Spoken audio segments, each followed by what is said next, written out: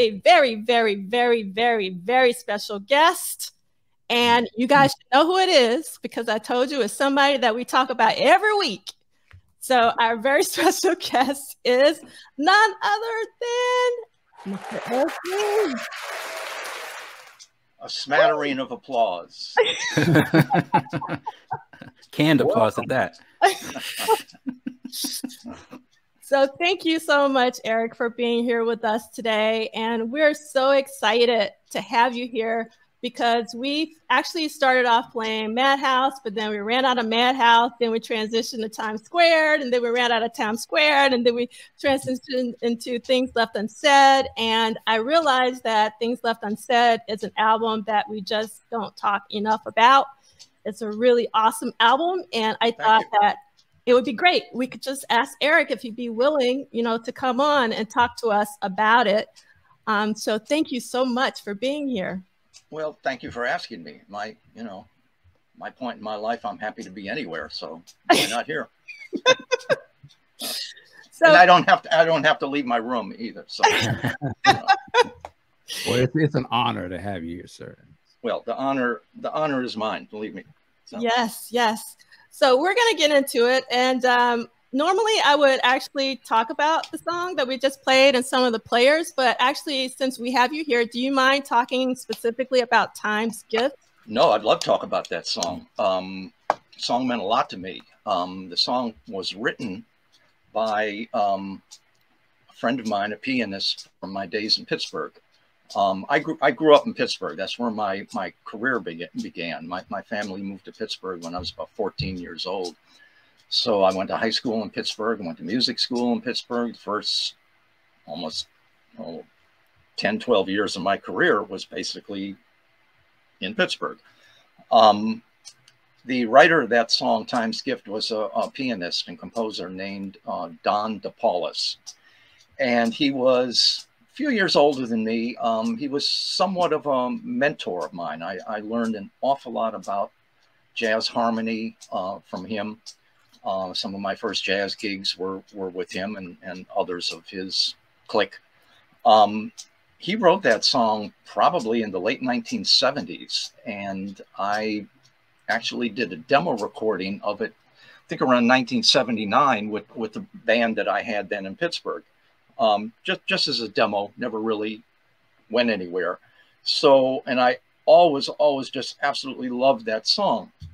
So I always thought that whenever if I ever had the opportunity to really do an album that song might work on, that I would do that. So that's why that song was on the album.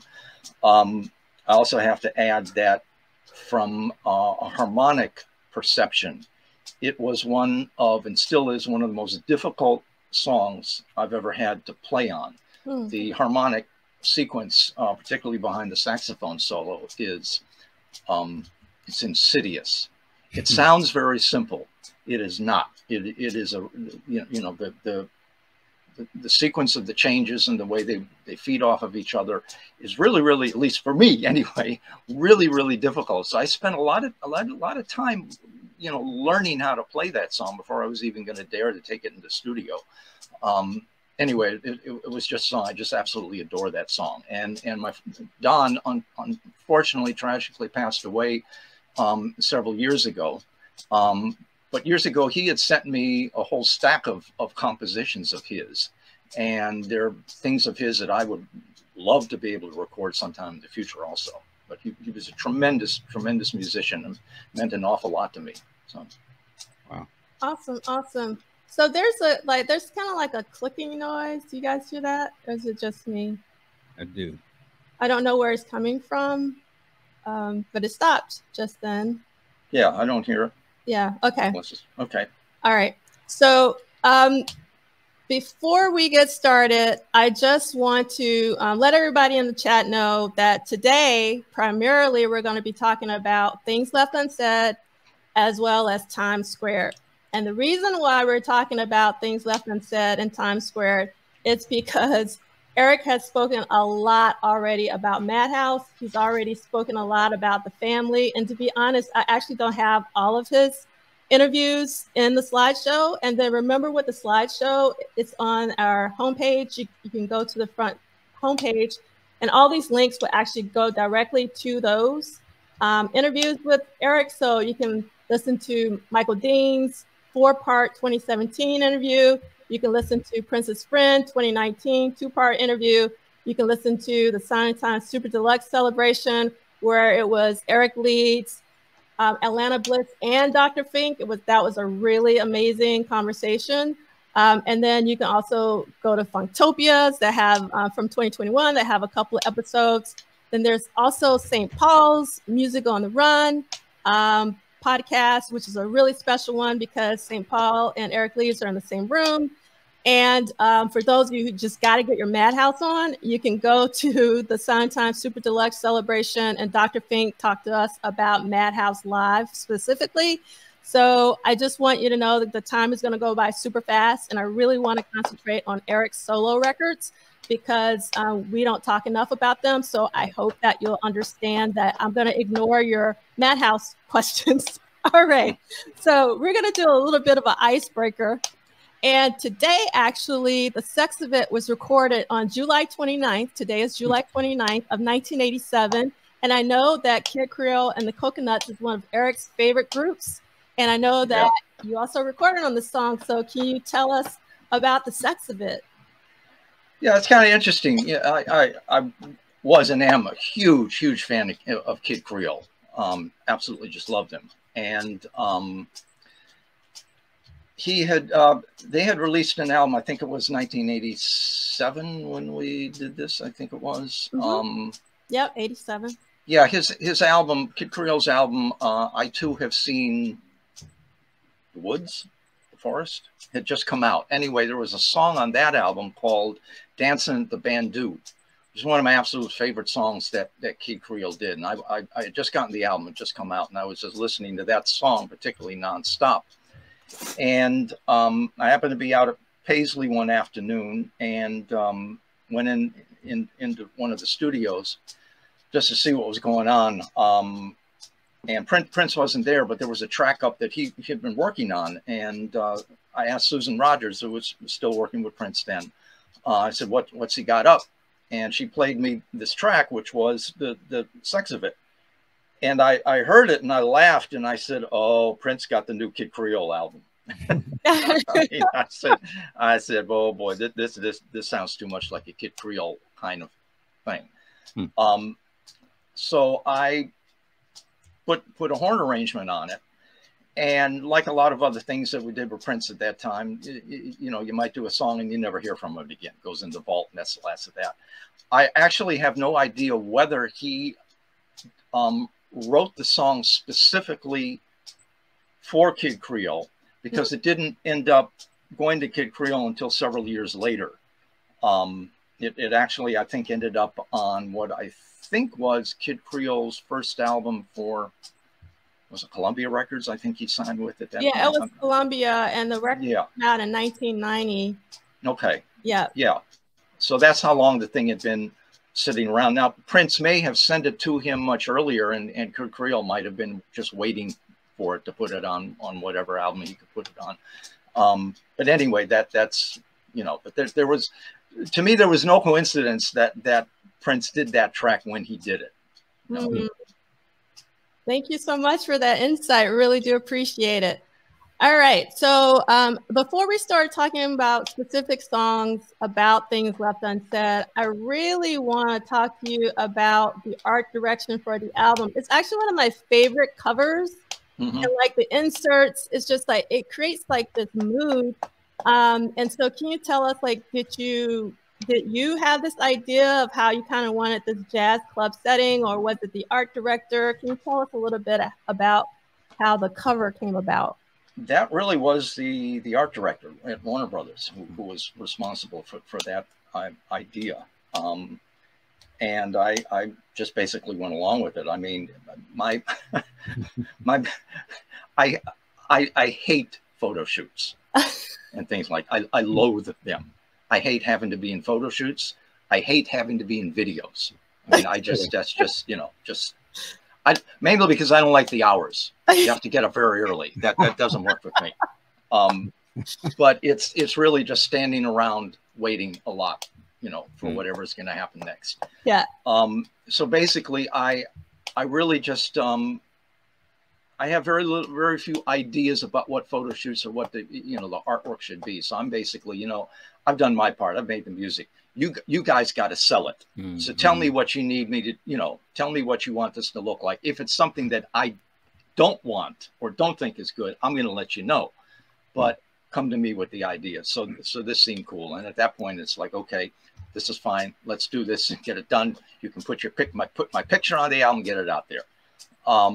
That in looking back at that particular photo shoot, what I probably remember most about it is there was probably more money spent on that photo shoot than I usually have to spend on the entire album. Wow. On subsequent, you know, I mean, I was fortunate to have pretty generous recording budgets for my Paisley Park albums.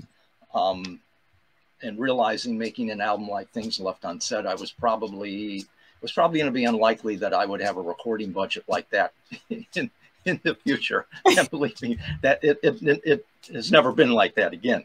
So I just laughed and I said, I wonder really how much was spent on just, you know, the couple of days for that photo shoot, just compared, you know, I think a lot of artists would love to have that money just to make an album with. So, yeah, for sure. Anyway, yeah. Can I ask you something about just leading into the album? Like what was sort of the consensus or the idea? Was it supposed to be a Madhouse thing and then decided that, you know what, shift over to this? This is how it really came about. Things Left Unsaid, there is an invisible hand in that album. That invisible hand is Prince. Prince had absolutely nothing to do with any of the music on that album. In fact, when I started between the time that I started recording the music for Things Left Unsaid, I don't think Prince heard one bit of it until the album was completely done. And basically, he was handed the finished product. So, but Time Squared, the previous album, was supposed to be the third Madhouse album. And only when, you see, the first two, you know, just briefly, just to put a context, Madhouse is not me. Madhouse is Prince. I just had a role in Madhouse, and the role obviously was bigger than it would be to me just being a sideman or playing on any of his own vocal music, because essentially my horns were the equivalent of the lead vocal from Madhouse. But they were his projects, and all of the final decisions that were made by him. When it came time to doing what we were going to do, this third Madhouse album, Prince was involved with other things at the time, and he didn't have the time to spend on it. So for the first time, he actually threw it at me and said, okay, this is where I think you should be going with this, blah, blah, blah. Anyway, Time Squared was what came of that.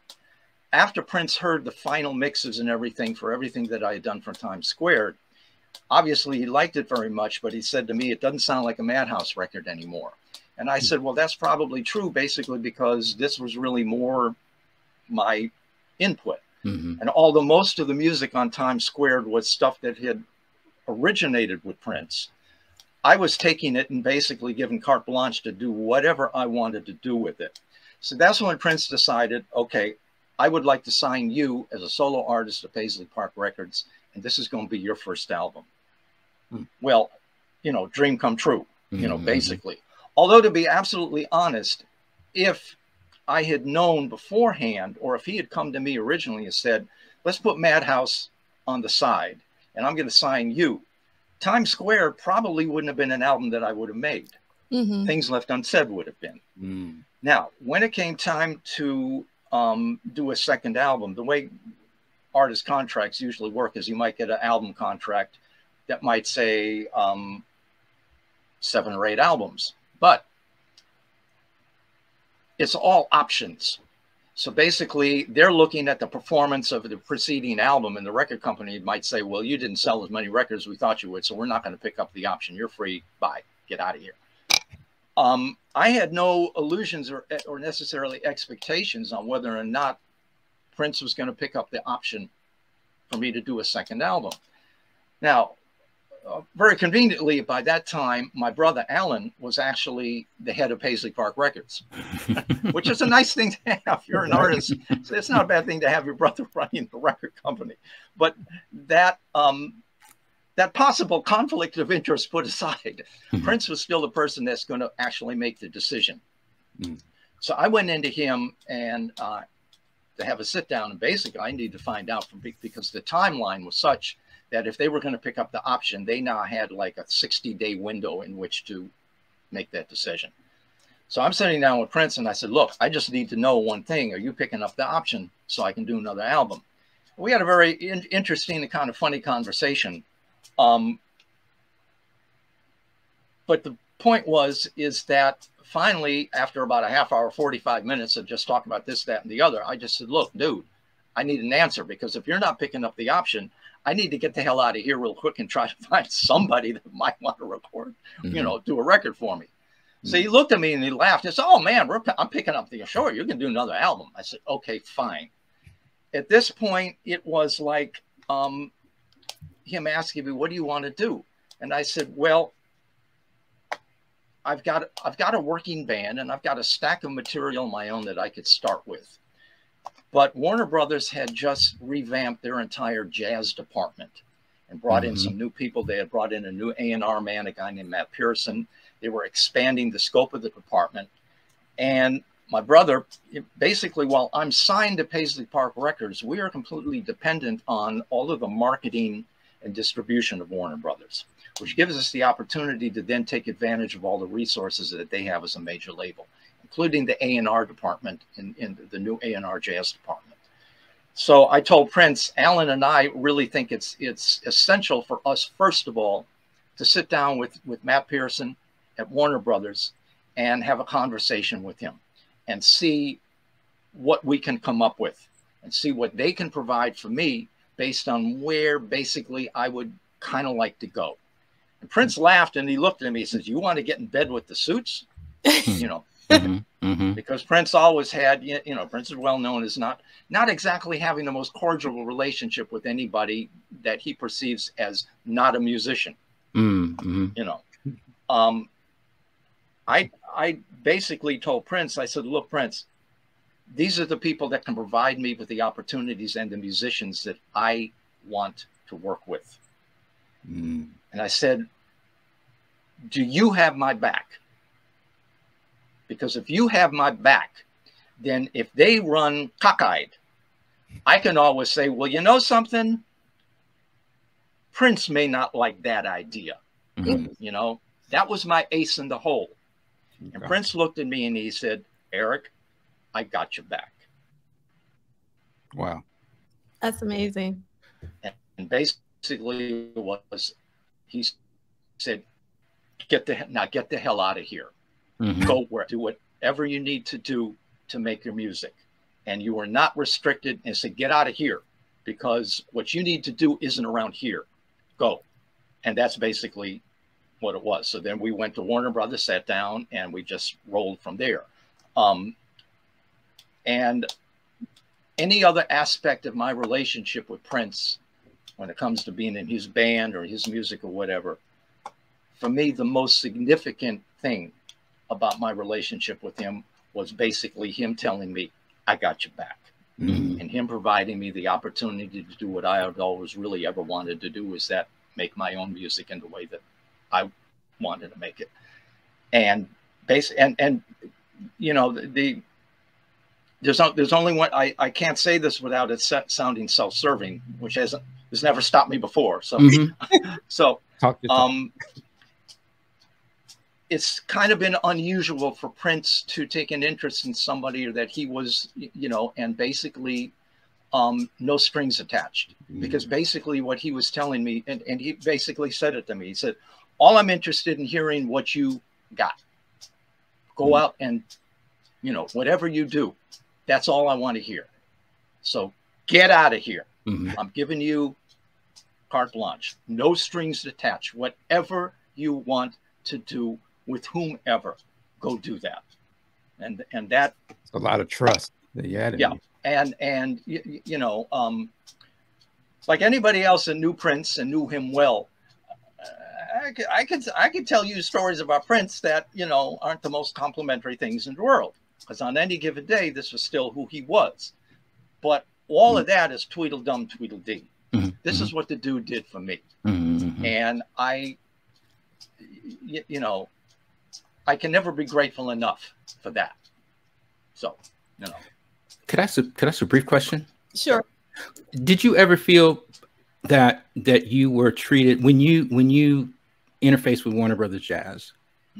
Did you feel that you were treated as a Warner Brothers Jazz artist, or was it Prince's sax player who's now making a foray into albums? And I ask it that way because with Warner Brothers coming out of the late 80s, going into the early 90s, they had David Sanborn, they had Joe Sample, they had Michael Franks, they had Miles Davis for a period.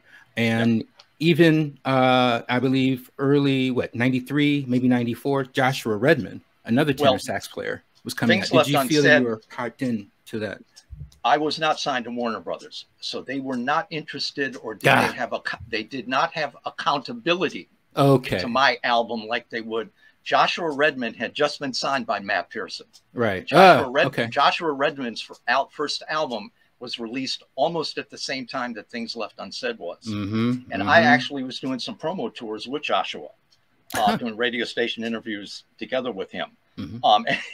And it was very humbling, believe me, because the hype on Joshua was that here's this kid who was the son of the great Dewey Redman, jazz saxophone, legendary jazz saxophone player.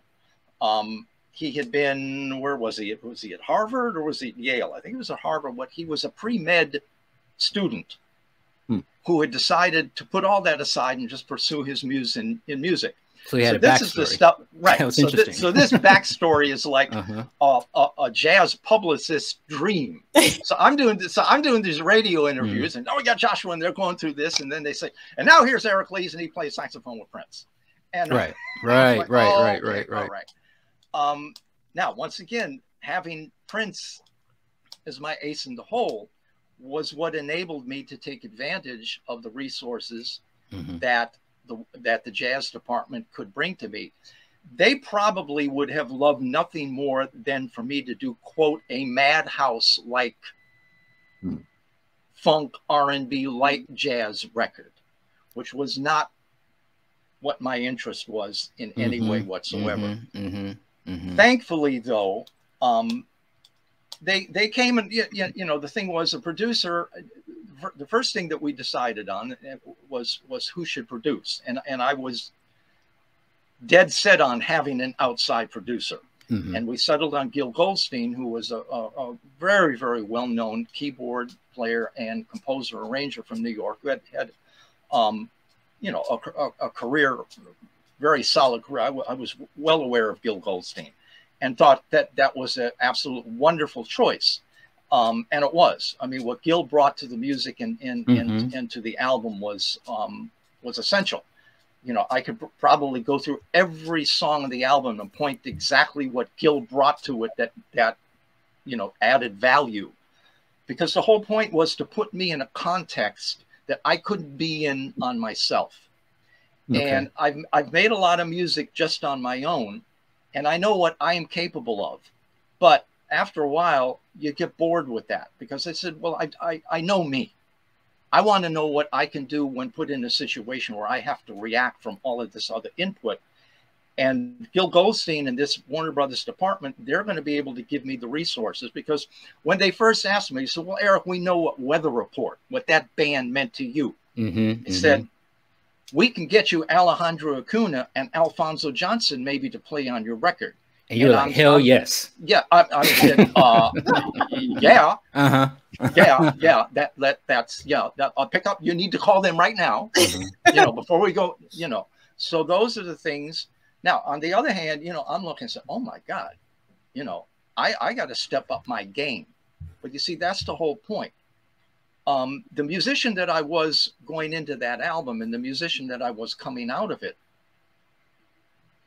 was, you know, I wanted an album where my, what's the phrase? My reach is greater than my grasp, or is it the other way around? Like I mean, punching above your weight. Kind of right. They're bringing all of this in, and it's like, this is my album, but I'm the one that's got to like step up.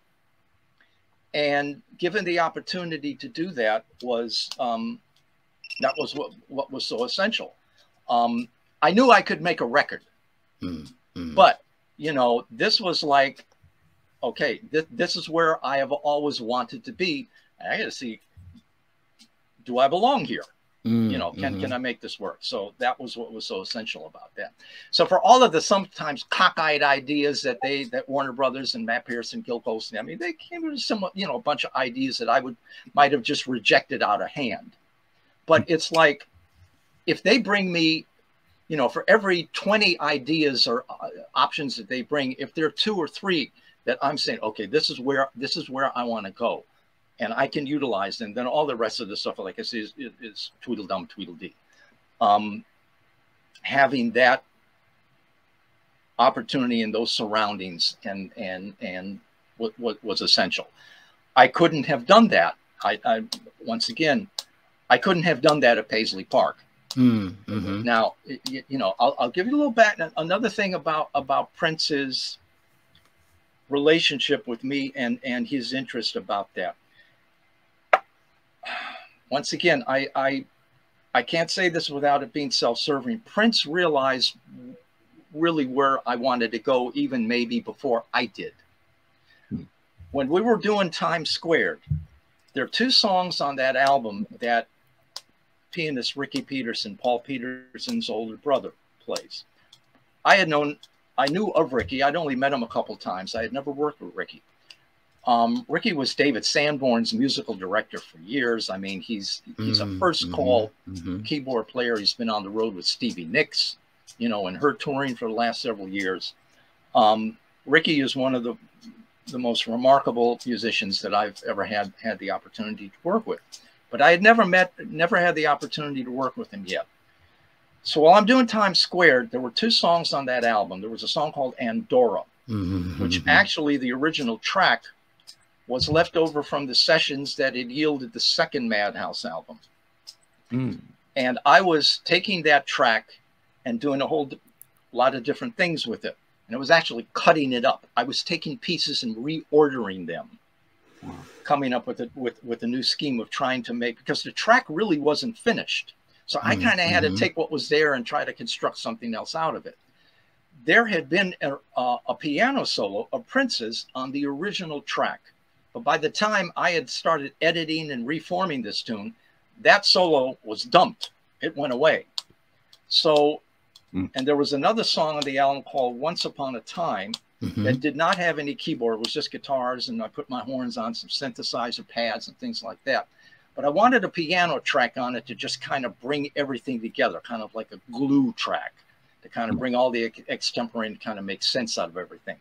So you have to understand, at this point, this is still supposed to be a Madhouse record. So I'm thinking, well, this is Madhouse, so I'm going to go to Prince. So I went to Prince. I said, look, I recut this, you know, reordered and re-edited this song that we had left over from the last Madhouse session. I need you to come in and put a new piano solo on it. Also, this other song, I need you to just put like an extemporaneous piano thing on it. So he was listening to a couple of minutes of what I did, and he looked at me and said, And I said, what do you mean? He said, no. He said, you need to call Ricky Peterson. And I said, really? He said, yeah. He said, Eric, I can put something on here that would be cool, but where you're going with this, you need somebody with the vocabulary and the harmonic experience of somebody like Ricky. And he said, he's the guy in this town, in Minneapolis. Go to Ricky Peterson. And he laughed and he looked at me and says, you will thank me in the morning. You know? Wow, that's Prince telling you to go. I call Ricky. I said, Ricky, I have been told that you need to come and do this. Ricky came in. Now, understand, I knew Ricky, but I'd never really worked with him yet.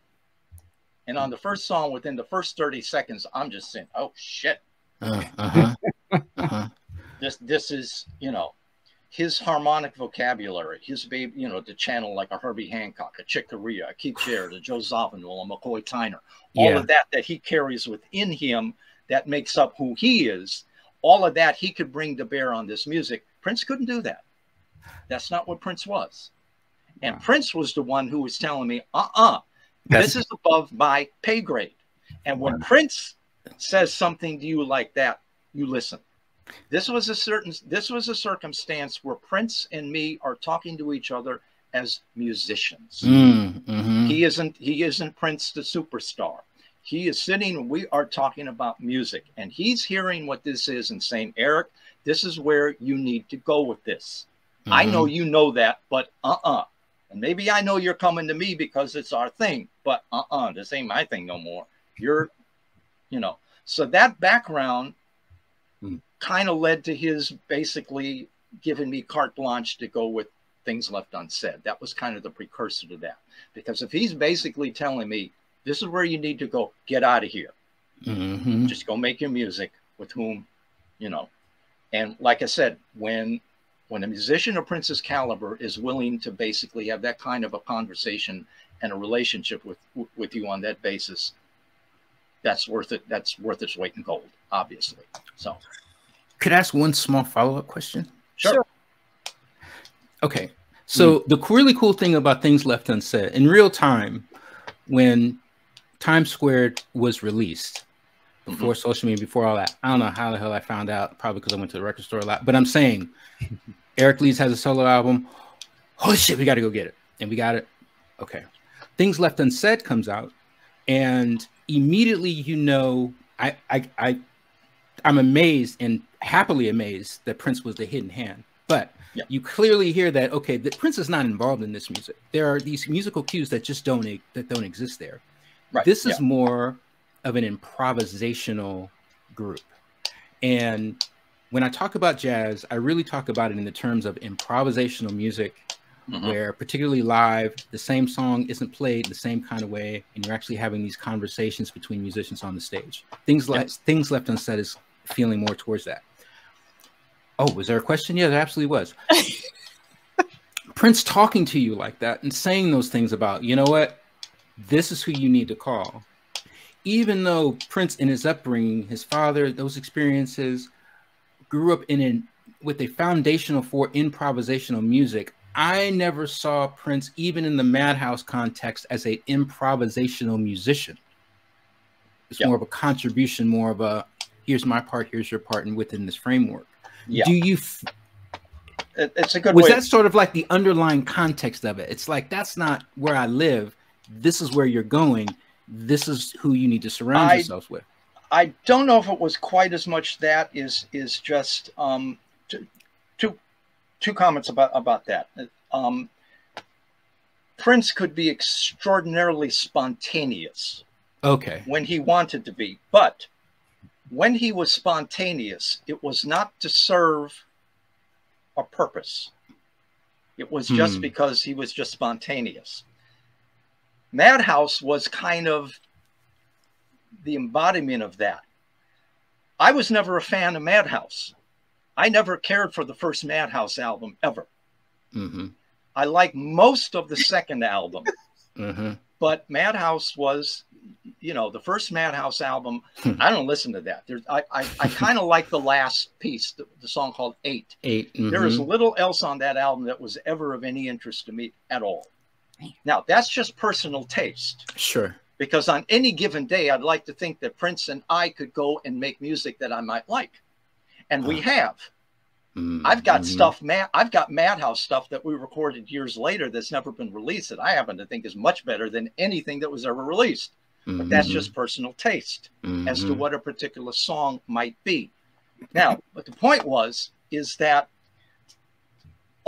I've got my own private collection of jams, you know, including the infamous Flesh sessions and all of that stuff. That from a standpoint of me wanting to listen as just pure music, I enjoy much more. And it was completely spontaneous.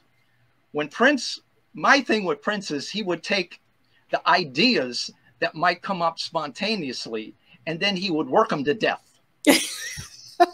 You you know? Interesting. But I think more with the kind of music that I was going to with Things Left Unsaid, if there is any one component of Prince's toolbox that wasn't as developed as the other aspects of his artistry, Prince did not have a grounding or a background in what we would refer to as Tin Pan Alley harmony. In other words, the harmony of the great American songbook, dating back to, you know, when you're talking about Duke Ellington, the Louis music Armstrong, of Cole Porter, Louis Armstrong, Billy Strayhorn, Jerome Kern, all of that stuff, that was so much a fundamental aspect of what modern jazz was.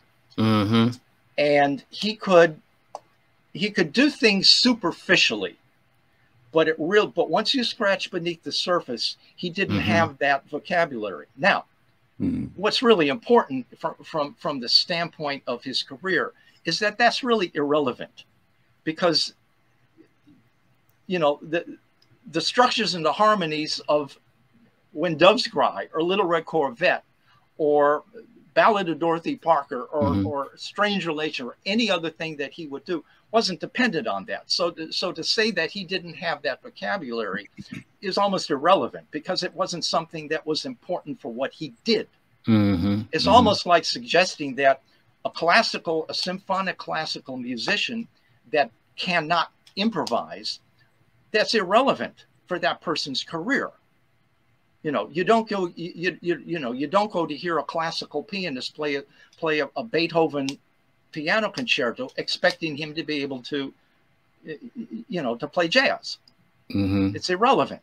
So by the same token, but I think Prince understood that the music that I basically was based on, and everything and Things Left Unsaid, even though there might be more advanced harmonies and structures that are more indicative of what was happening in the music in the 60s and 70s and after that, but it's still so much predicated on the jazz harmonic vocabulary that I grew up learning, because this is what you have to know if you want to try to play this music.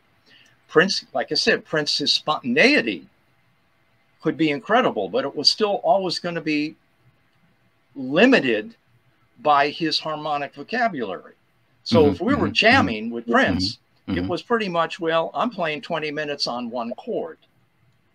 You know, that isn't going to, you know, in order for me to play a song, like I mentioned, like A Time's Gift, or any of the material on Things Left Unsaid, that's a whole different thing. So, just real quick, were you on the? And I should know this. I'm tripping out. Was it the Expectation? His other sort of jazz. I was Candy Dofer. No, that was Candy, I think. Have you heard that record? I never heard it. I actually played a little bit of that music once in a rehearsal with him, but that's you know, but I don't know that if I did hear it, was in order to just kind of get an idea of what it was. I got you.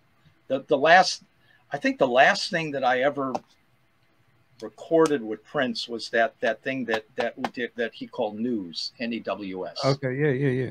Well, so with that, how do you feel his harmonics or his skill or playing, had it evolved? That's a good point, because we're 20 years past, right? Yeah. No. One thing about Prince is that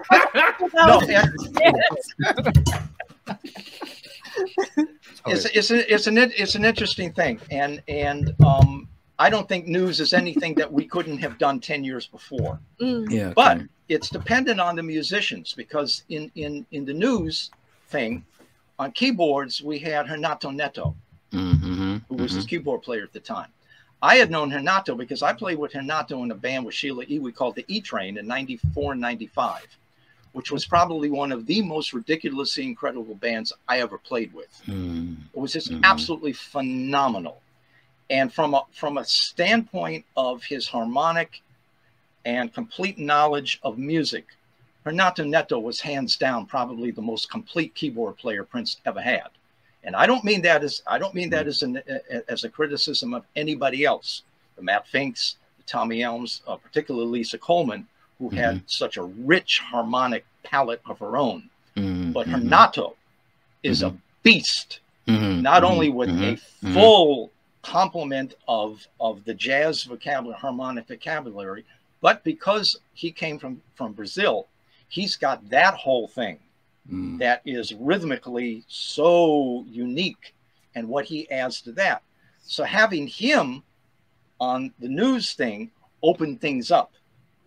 So a lot of the things, so Prince is basically saying, you guys open it up and I'll follow you as best I can. And Prince hung. I mean, you know, yeah, that was cool. You sending me right now, Prince hung. Yeah. I'm here for all of that. Yeah. You know, here's the interesting thing. If Prince was such an intrinsically gifted musician, that I am convinced that if there was anything that he really was interested in wanting to learn or grasp, he could probably do it much more quickly than a lot of other people could. But his interests were what they were, you know. So, and I'm not saying, you know, he doesn't owe me any apologies or explanations for anything that I might say. Gee, I wonder what Prince could have done if only he had been interested in doing that. It's not for me to say. But the fact is that I knew what a tremendous musician he was under everything else.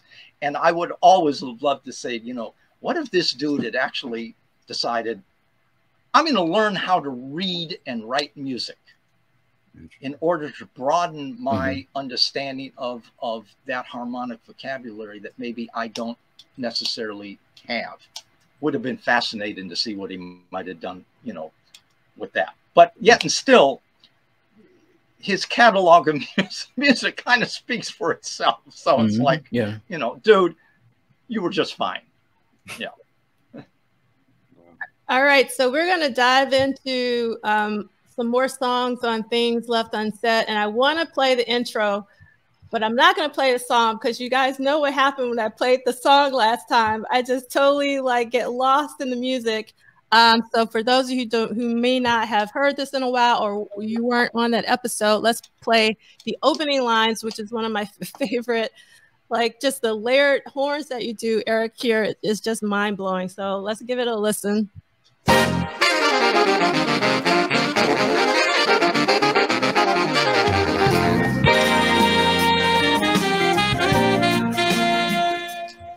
All right. So Eric, talk to us about Aguadilla.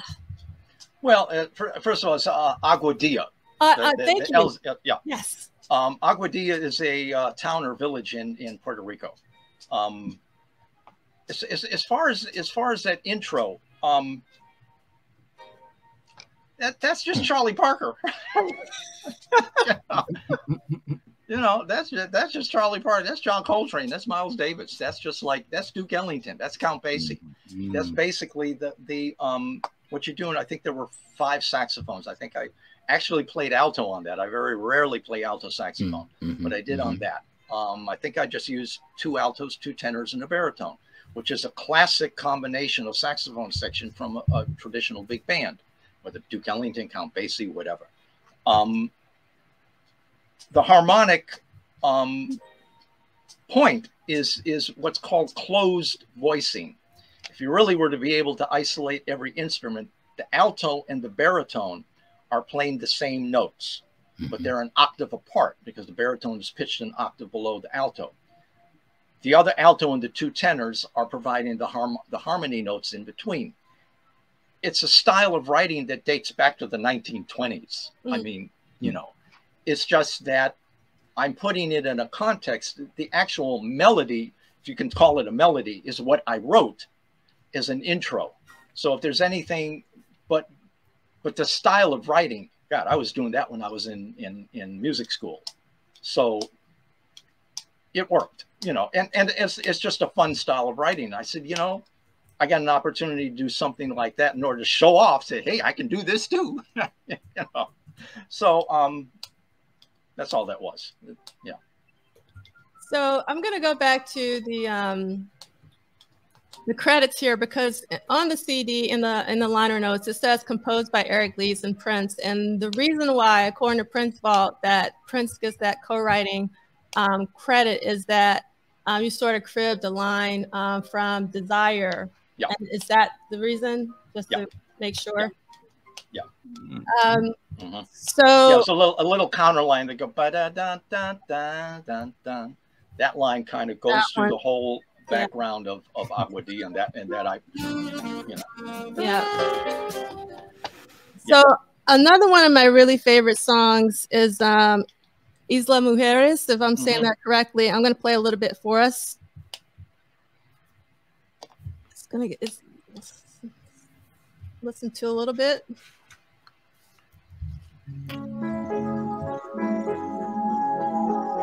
We played this one last week.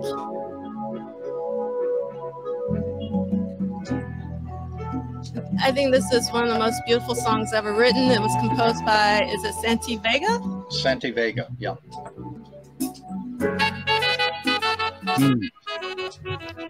Beautiful, beautiful song. So, Eric, please talk to us about this one. Gil Goldstein brought this song to me, knowing that I had an absolute love of Latin music, Brazilian music, particularly Cuban and Puerto Rican music. My favorite musician, my favorite living musician for probably the last 30, 40 years has been Eddie Palmieri, who was like the son of, you know, just in the context of Afro-Cuban salsa music, Eddie Palmieri is the Thelonious Monk, Duke Ellington, Miles Davis all in one. One of my absolute most treasured relationships in music is with Eddie Palmieri. The fact that I've had the opportunity to play with Eddie Palmieri on several occasions is as much the high point of my life as anything I could imagine. Anyway, Gil brought this song, Isla Mujeres, by Spanish composer Santi Vega. And we didn't really do too much. The version that Santi Vega had done, we pretty much stuck to that basic vibe. But I added the piano montuno, the bang, dong, dong, dong, dong, you know, that's just an Afro-Cuban montuno that we put in to basically give it a little bit more of a Caribbean vibe than just a straight up Brazilian or Spanish. And the horn players, the three horn players on this album, Brian Lynch on trumpet, Charlie Sepulveda on trumpet, Conrad Erwig on trombone. They are on the album because they were the core horn section for Eddie Palmieri at that point. So it was like, I'm like looking at Gil Goldstein. He lives in New York, and we're going to do a lot of the recording for this album in New York. And I'm saying, do you know any of those? You know those guys? And he said, oh yeah. And I said, you need to see if you can get them on my record. So like, I said, okay, Gil, do your thing, be the producer. So that was that hookup. And in fact, Charlie Sepulveda was the trumpet player with me in the band years later, this band that we had with Sheila E., the E-Train. Brian Lynch also played in that band. So that was the beginning of my relationship with them. What they brought, unfortunately, there was no real room in the album for any of them to really solo. There's some trumpet obligatos on Isla Mujeres that you hear, little trumpet answers to the saxophone line. That was Charlie Sepulveda. But the sound and the character of their phrasing that they brought to the horn parts on this album was just absolutely just drop dead gorgeous. It was one of the most enjoyable aspects of recording the album to have them come in and play the arrangements that I'd written for this album. How did that feel? It sounded like you was geeking out, like when you're in the studio and you're listening back to this. Like that feel. You know, one of the most wonderful experiences that you can have as an artist, particularly when you're working on your own music, is I knew what these guys were going to bring to it, but just knowing it and then hearing it is a different thing. And you can get a lot of wonderful, wonderful musicians that are still guns for hire. And they might come in and they might do exactly what you want them to do. But you realize that for them, this session is just one of 2 or 3 sessions they're doing this week. And as soon as they're out the door, they've forgotten about this one. You know, so you take advantage of what they're going to bring and said, okay, he did exactly what I needed them to do. But beyond that, I said, thank you very much. Here's your check. Have a nice day. With Charlie, Brian, and Conrad, because they were already a section that had been working together for years, I knew that they had a sound and a cohesiveness that was going to really bring something special. All of the saxophone parts and the ensembles that they were going to be recording to had already been done. So they were coming in and listening to the tracks as they were pretty much completed by that time. I remember specifically the most ambitious parts were on a song called Two Sisters, which was written by Alphonso Johnson. The last few minutes of that song has an out vamp that is just a cascade of these horn lines. And I had already done the saxophone parts. So they're coming in and they have to match their phrasing to what was already there, you know. And I mean, you know, I had no worries about them nailing it. But there was a middle where they were doing one aspect of it, and Charlie Sepulveda, who is the lead trumpet player, he's the top voice. So basically, that's what really is going to give character to the whole section, because you hear that top voice more prominently just by the fact it's the highest notes in the section. And I remember Charlie stopping the other guys and said, Brian Conrad, we got to tighten this up a little bit. Listen to where Eric is. He's laying just a little bit behind the beat. So we got to hold back. We can't push that. Let's really just be sure we're in the pocket with him, because that's what we're here to do.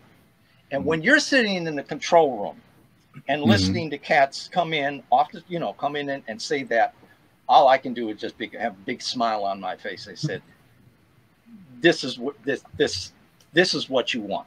You know, this when cats come in and they're listening to it, and they said, you know, we can come in and just do what we do, but no, this is, you know, we're here to make Eric's music what it has, what we can do. So let's listen to that, and just those little nuances like that. You know, I mean, I'm just sitting there, man, this is killing. All of a sudden, Charlie stopped and said, no, we need to nail, just lay it back a little bit. We can do this. And Charlie's, you know, and then they come in, and when they come in and they're coming in the booth to listen to the playback, and I can look at their eyes and see what they're reacting to. And then you know that these are the guys you want on your record. Yeah. And this recorded at Paisley Park? No, those sessions were done in New York. Okay. Yeah. I will. Most of the basic tracks, most of them, except for a couple, were done at Paisley only because we were flying in Alejandro Acuna and Alphonso Johnson from California. Gil Goldstein and my piano player, David Budway, were coming in from New York and Pittsburgh. So geographically, doing it at Paisley made the best sense. Once we had done the basic tracks at Paisley, and I had done a bunch of overdubs at Paisley, then I went to New York, and everything else was done in New York, and all the mixing for the album was done in New York. Yeah. I was going to ask, when you have these musicians that you respect and they're coming in, is there also a thing where they know, like, Eric is a part of Prince's camp? Is there a certain type of respect or prestige where they like, we got to come in and get down? Like, we can't, this ain't just some, like you said, a work for hire. Like, is that sort of an unspoken respect that, okay, we know what you were part of, and we know, we heard about this guy, he's great, you great, you know, this ain't a regular project for us? Is that sort of vibe going on too? No. You said no. No. I doubt if any of the musicians on this album ever regularly listened to anything Prince had ever done. They might have. They were told, this is guy. They might have listened to Prince's music in order to say, well, I need to learn who this guy is. I have no illusions that Alejandro Acuna, Alvo Johnson had ever heard of me before. Would have no reason to. Or Charlie Sepulveda, or Brian Lynch, or Conrad Irwin. Now, Prince has a reputation as an incredible artist. So even with musicians like that who may not be familiar with Prince's music, because it may just not be the music that they normally listen to. If I hadn't been involved with Prince, Prince isn't the music that I would have normally have listened to, to be absolutely honest. But they understand that, okay, if this guy played with Prince, well, that says something. But about basically, you. Yeah. At least, but there's enough. But to be absolutely honest, there's another thing. They're reacting to Gil Goldstein because they know Gil Goldstein. who's my producer. And Okay. Gil Goldstein is telling them, and he's telling us, hey, I'm producing this artist, a young guy. He's been with Prince for years. He got an opportunity to do his own thing. And this is what he's into, is what we're going to try to do. And we want you to come in and do the session. And by the way, this is what it pays. Okay, say that part. You know. Now, having said that, Alfonso and Alex were just absolutely fabulous. You know, they took it to heart. You know, I mean, Alfonso Johnson is just one of the nicest, most sweetest guys in the world. Professional,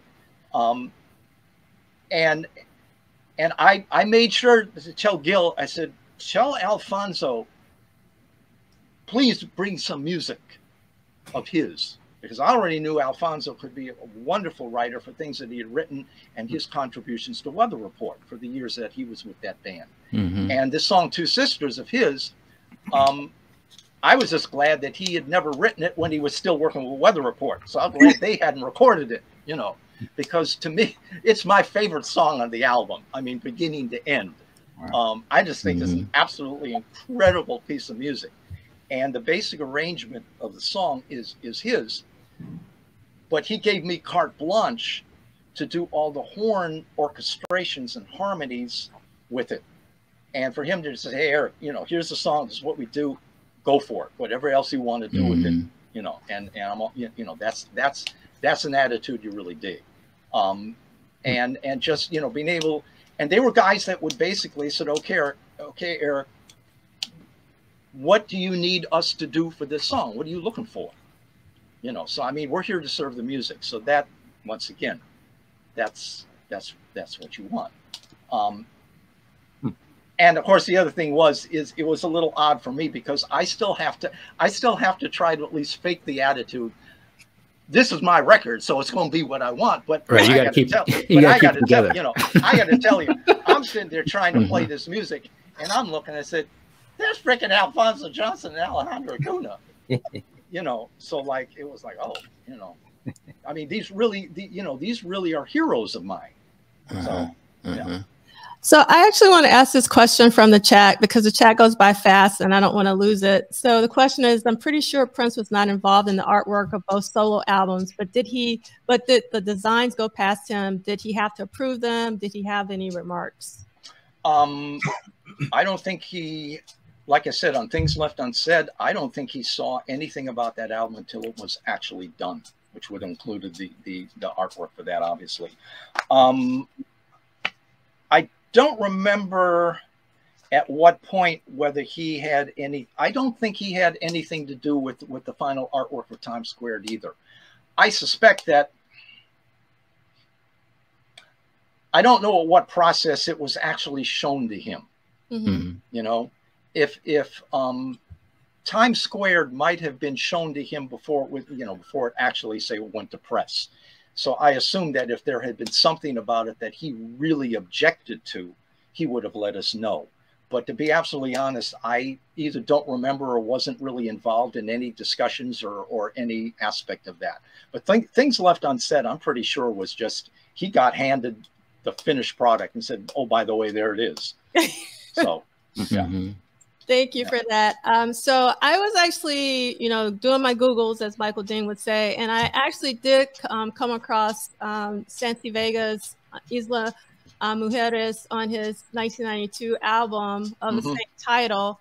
And so do you know, I know that he wrote the song. Do you know if he recorded the specific version, I'm assuming after you recorded yours, or? No, his was done. His was done before. Okay. Because that's what Gil brought me. Gil, he said, listen to this song and see if this is something that you'd like to try to do something with. Yeah. Yeah. All right. And once again, that's what makes an album like that so cool, because like I said, I had a stack of my own music. I could have done a whole album of 10 songs of just my own stuff, but it was like I need to broaden my world. That's the whole point of this. So it was like, Gil, bring me stuff. The song on the album Soldiers Things, it's a song by Tom Waits. I'm familiar with Tom Waits, but Tom Waits wasn't somebody that I listened to a lot. And Gil's bringing me the song by Tom Waits. And I'm scratching my head. I said, a Tom Waits song? I said, what the hell am I going to do with that? And he said, no, just listen to it. The lyrics on the song actually are absolutely wonderful. You don't get, obviously, you don't get the benefit of what the lyrics are from my version. And I listened to the song and it was like, wow. You know, and I thought immediately, I said, oh, this is something I really like to do on baritone. Not do it on baritone to give it a different character. And I looked at Gil. Gil, aside being from a keyboard player, is also a wonderful accordion player. And I happen to love accordion. I mean, a lot of people, Lawrence, well, corny ass shit. No, accordion is a beautiful freaking instrument. You hear it on Isle of Mujeres. You hear it on Soldier Stings. And I said, you know, this would really be a really cool thing. So it's to this day, it's my favorite piece of music that I ever recorded on baritone saxophone. I just love the song and what we did with it. And that was Gil's arrangement. I mean, he basically said, okay, let me arrange it. He added some harmonic parts to it for the solo spot and everything. So basically I said, okay, you know, bring me what you're hearing on this, and brought in. So this is what we did. That's not a song that would have ever occurred to me to have done left to my own devices. So that's what you're looking for in a producer. That's maybe hearing something in me that I'm not going to hear. They said I could maybe hear Eric doing something a little bit left field that he wouldn't know. So let me bring in this and see what that, and those are the things that you absolutely love, because it puts me in a different position than I'm going to be in just left to my own devices. So it's like, let me see what I can do with stuff that isn't just coming from me. So I know you've already spoken a lot, well, not a lot, but a little bit about Two Sisters. I want to play a little bit for our audience, and if you can talk some more about it, that would be lovely.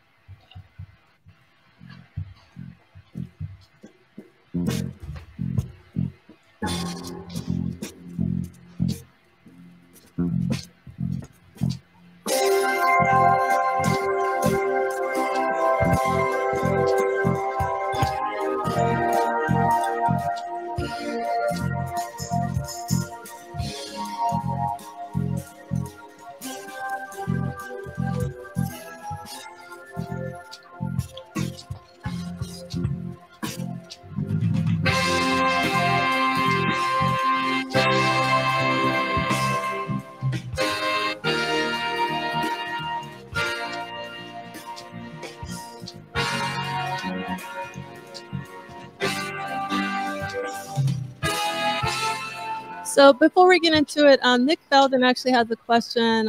What synths were used on both albums? Do you remember? Oh, God. I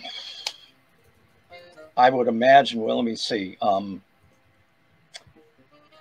probably used a Roland D50 on Times Squared only because I was using what instruments that were just at Paisley.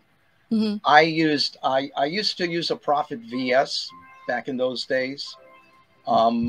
A lot of the synths that were used on Things Left Unsaid were Gil Goldstein's, and he had, I don't know what he had. He had tons of stuff. In fact, he had a friend that came in that provided some of the synthesizer sounds. That was a guy who had done sound effects for the Alien movies. So, yeah. And he came in with shit that was just like, oh my God. In fact, the last song on the album is called Communing. And at the beginning and the end of the song, you hear a sound that sounds like kind of like a bus, you know, going down the street. And that was sounds that this guy brought in, you know, and he said, well, here's a sound might be cool for this song. And I'm here and said, okay, why not? You know, that's actually one of my favorite songs off the album is Commuting. And it's because of those bookends of those sound effects, because it really creates a mood for the song. Yeah. So this is what this guy had. So, I mean, he had custom designed sounds of his own, which is why Gil brought him in. He said, well, you know, this guy does all kinds of unique sounds. So beyond the more common instruments of that era, like I said, we're talking early 1990s. So whatever, like I said, I remember there was the Roland D50. That was a synth everybody was using back then. Prophet VS and some of the others. On the song Time's Gift, there's the synths on that. I did most of that using my old ARP Odyssey, which was a synthesizer dating back to the mid 70s that I still had and loved. old analog synthesizer that I used on that. Other than that, it could have, you know, Rhodes pianos, got a lot of Rhodes pianos and things like that. I want to make mention on Two Sisters that the pianist on the record, David Budway, had been playing in my band. David Budway is a friend of mine from Pittsburgh. He has lived in New York, played in New York for years now. Is one of the finest and most well-respected jazz pianists in New York, has been for years. His piano playing on the album is absolutely just superb. And particularly on Two Sisters during the out vamp, where all the horns are playing. David is playing all these tremendous piano fills between the horn lines, and it's just he's just kicking it and grooving it so hard with what he's playing on piano. It's just absolutely, you know, one of my favorite parts of the album is what he brought. And he's the piano soloist on Time's Gift also.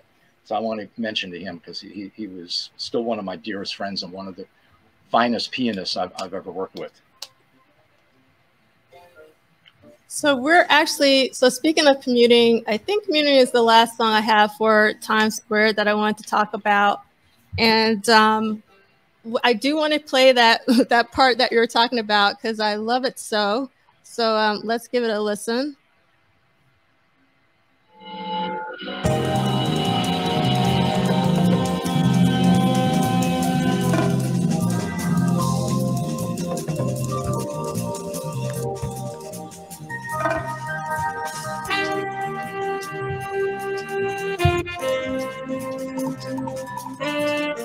So this is one of those songs I could literally listen to it on repeat for 24 hours and I would never get tired of it.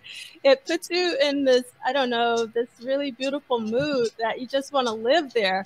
So do you mind talking about Commuting?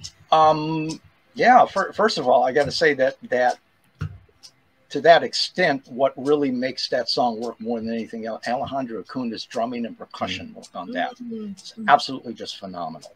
And probably the closest that you're going to get to on this album of really understanding why Alejandro Acuna was with Weather Report for the years that he was with him, because this was kind of, you know, that kind of a little closer to that kind of vibe than maybe anything else on the album. The song I actually wrote back in the late 70s. It was a song that I just, I think I did a little demo on it with some friends of mine. That's as far as it went. So it was one of those things I just had in my back pocket and, you know, brought out and Gil Goldstein, he said, yeah, this is something that we could really do some cool things with. Gil actually added some parts to it. Gil added the harmonic progression that we use for the main saxophone solo. But you know, it's because the song itself is rather simple and it's just, you know, these kind of long spread out chords that just kind of float. That's the kind of song that is really made or not made by what the band is going to do with it. And like I said, both Alfonso and Alex were just superb on that. So they're just kicking it. I mean, they're just grooving it into the ground. So, you know, that's really what makes that work. There is one other song I would like to make mention of on the album, a song that was called Yaoundé. That was a song that it started as a sequence that I had done, and brought in with all of the basic keyboards and a lot of the percussion that was sample percussion that I had used to bring in. And just as a shell of a song, I said, what can we do with this? Anything we can do with this to give it something else? Alejandro Acuna put on conga drums on it. There's no trap set on it. He's just playing congas along with everything else. Alfonso Johnson played an instrument called the Chapman stick, which is a guitar-like instrument that basically is fed through a synthesizer, and you can get all different kinds of sounds from it. And he played it on that and gives this kind of droning sound to it, to the whole thing, that really added another dimension. But here's where it really got interesting. We had basically what I thought that the song was basically done the way I wanted, and I was thrilled with it. So this is everything I want this song to be. When we got to New York, we had arranged for percussionist Mino Sunulu. Mino Sunulu was one of, and still is, just tremendous percussionist who, once again, had been a member of Weather Report. He had been Miles Davis's percussionist for several years. So I was certainly aware of Mino's work. And Gil said, I can bring in Mino Sunulu. I said, please do. Bring him on. So Mino came in he actually added percussion on Two Sisters, some other songs. And we thought about, and Gil said, maybe you can add some things to Yaoundé. And I said, well, you know, there's an awful lot of percussion already on there. I don't know if there's any space for anything more. But Mino had listened to the song.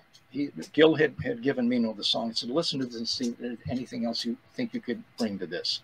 So Mino came in and he said, yeah, I've got some spots in there. I think I could add some things. So he started bringing out all these instruments, and a percussionist like that, he makes a lot of his own instruments. He takes pieces of scrap metal and welds them together to make all kinds of odd things that have chime effects and bell sounds and, you know, just really cool, unique sounds. So he's got all of this stuff that he's bringing in. It looks like a scrapyard, but he lays it all out on the floor in the studio, and you just roll the track. And this guy added all of these parts that filled in just all these little gaps that just added just another dimension to the song. Then he says to me, he said, Eric, I went so far and was bold to write lyrics for the song. From a standpoint of a jazz guy, I'm like, gee, isn't that wonderful? I wrote lyrics to my song. Oh, yeah, that's just what I want, lyrics. Okay. And I looked and I said, they're not in English, are they? He said, oh, no. No. He said, Mino Sunulu is from the island of Martinique, which is basically the language of Martinique is basically a French Creole kind of thing. So he wrote the lyrics in his native language. But I'm still thinking, I said, you know, this song, I don't need some guy yodeling on this song. You know, everything is just exactly where I want it. Now, of course, I got director's cut, so it's like I'm just saying, yeah, go on, yeah, sure, why not? Throw it on there, because if I don't like it, it's not going to be on the record, you know. So it's no big thing. He starts singing, and once again, within 30 seconds, I'm like, I thought I knew what this song was about. I didn't have a clue. You know, within a minute, it's like I can't imagine the song without what he did vocally on it. It's absolutely just stunning, and brought a whole character to the song that I had written. And I thought, well, this is my song. Ain't no one gonna tell me what my song's about. Well, he did. He came in to just add in another dimension to it. Once again, those are the situations that you find yourself in. And when you can sit back and have that and just learn something about your own music that you didn't know. Those are the circumstances that I love more than any other situation you can be in. And I just looked and I said, dude, man, thank you. Thank you so much for coming in and saying, oh, by the way, I got some lyrics for your song. You know, tell me what you got. And those are the moments that you know, I treasure. You know, those are really the coolest moments in music for me. So anyway, I just wanted to bring that up, to what, you know, that kind of situation. And to be honest, what was so great of this album was there were a lot of moments like that. So anyway. So I forgot, there's one last question I want to ask about Things Left Unsaid. So on Principal, I read that technically Pacemaker was originally recorded to be on Things Left Unsaid, but it says that you didn't like it. There were a couple other songs that we did for the album that didn't make it. Pacemaker was one. It was cool. It just wasn't what I wanted the song to be. It was just a little bit off. And we didn't need it. You know, by the time we really had everything else together, I said, you know, if I'd really been adamant about it, we might have been able to rework it. But I said, you know, it's not exactly where I want it to be. We don't need it. I also did a version, recorded a version of Prince's song, Venus de Milo. Oh, the piano, you know, the piano instrumental from the Parade album. What? And basically, I just used a tenor and flute playing in unison the basic melody part of it. The reason I didn't use it is because I liked that song too much. And what I ended up doing with it, really, I mean, I love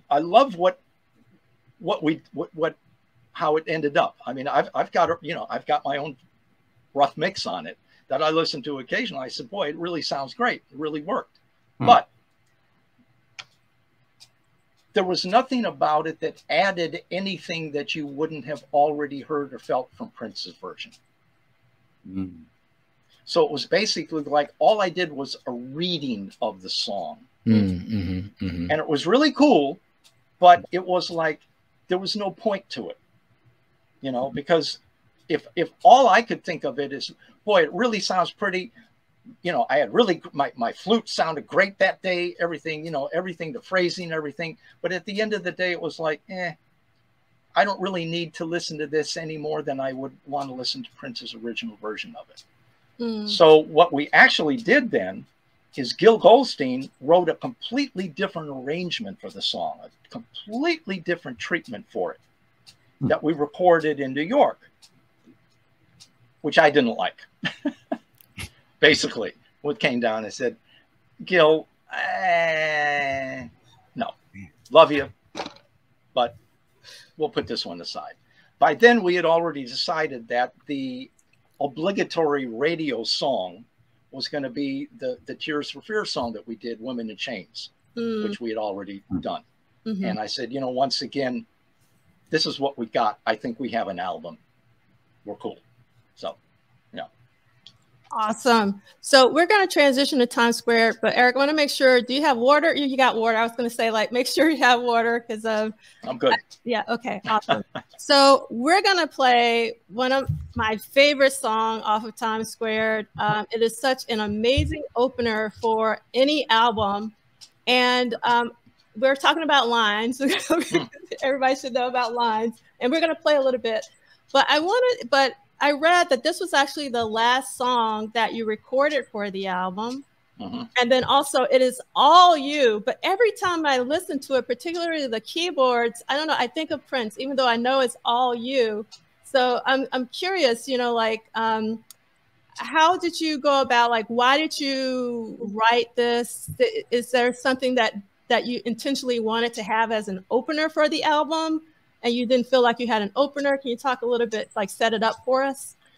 The song was a complete afterthought. First of all, the song I had written and played in my band. No, never played it, but was a song that I had written for my band in Pittsburgh back in 1978. So I have only some rehearsals of the basic groove. The song was never really developed beyond that. It was just a basic groove and that I had. Once again, it was just something that was in my back pocket. When we were working on and was finishing up Times Squared, we had decided that there needed to be we needed one more song. And the song Agua Dia on Things Left Unsaid, I had done a previous version of for Times Squared. Got it. And the song then was called Portofino, a different title. I called it Portofino. And the reason I didn't use the original version when it came time to do Things Left Unsaid is, once again, Gil Goldstein listened to the original version. He said, you know, it's cool, but it could use something else to it. And he said to me, he said, I know you love Afro-Cuban music.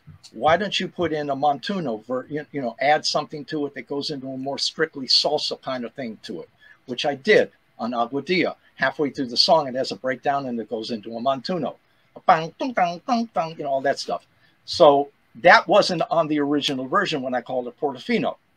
So I had recorded the song Portofino, but still wasn't completely sold on it for Times Square.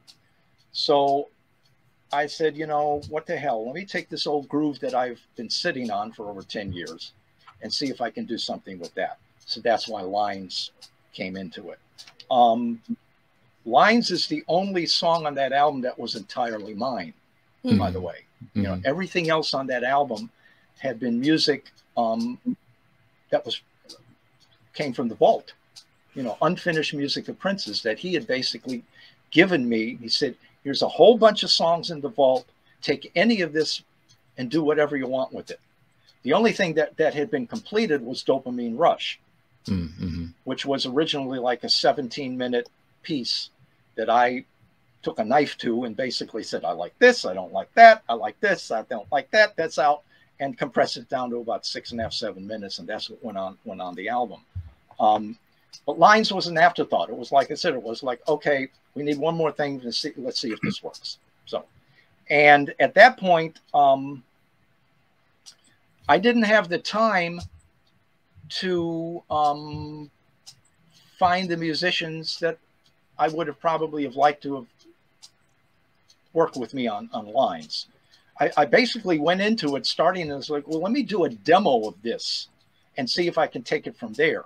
But by the time I got done with it, and Prince heard it, and he said, no, I think this is cool the way it is. I said, all right, I'll take your word for it. So that's once again, the boss is happy, I'm happy. So it's actually my favorite song off Times Square. We're gonna play a little bit of it. Okay. And then I want to ask you one more question, and then if there's anything else you want to say about it. So let's listen to one of my favorite songs of all time.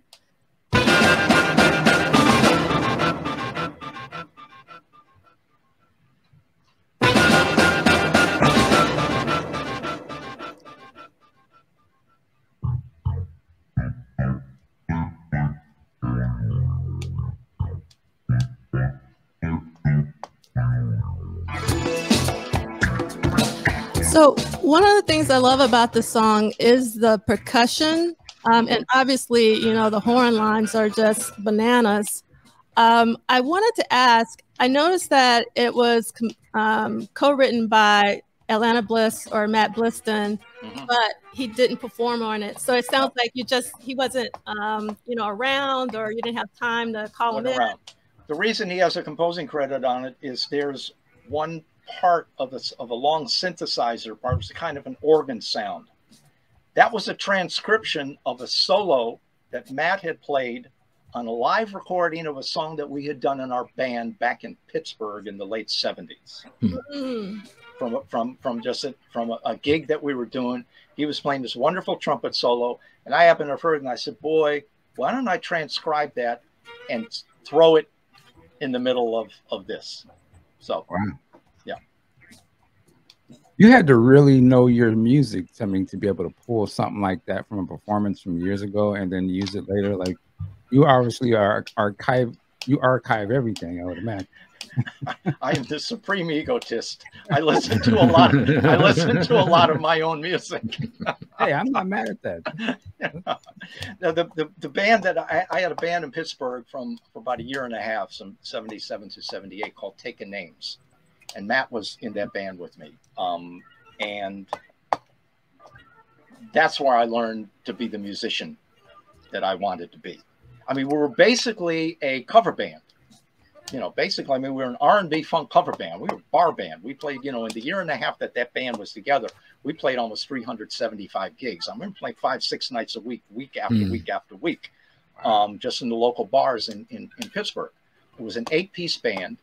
To this day, it was still maybe my favorite band I was ever in. Now, of course, it was my band, so that has something to do with it.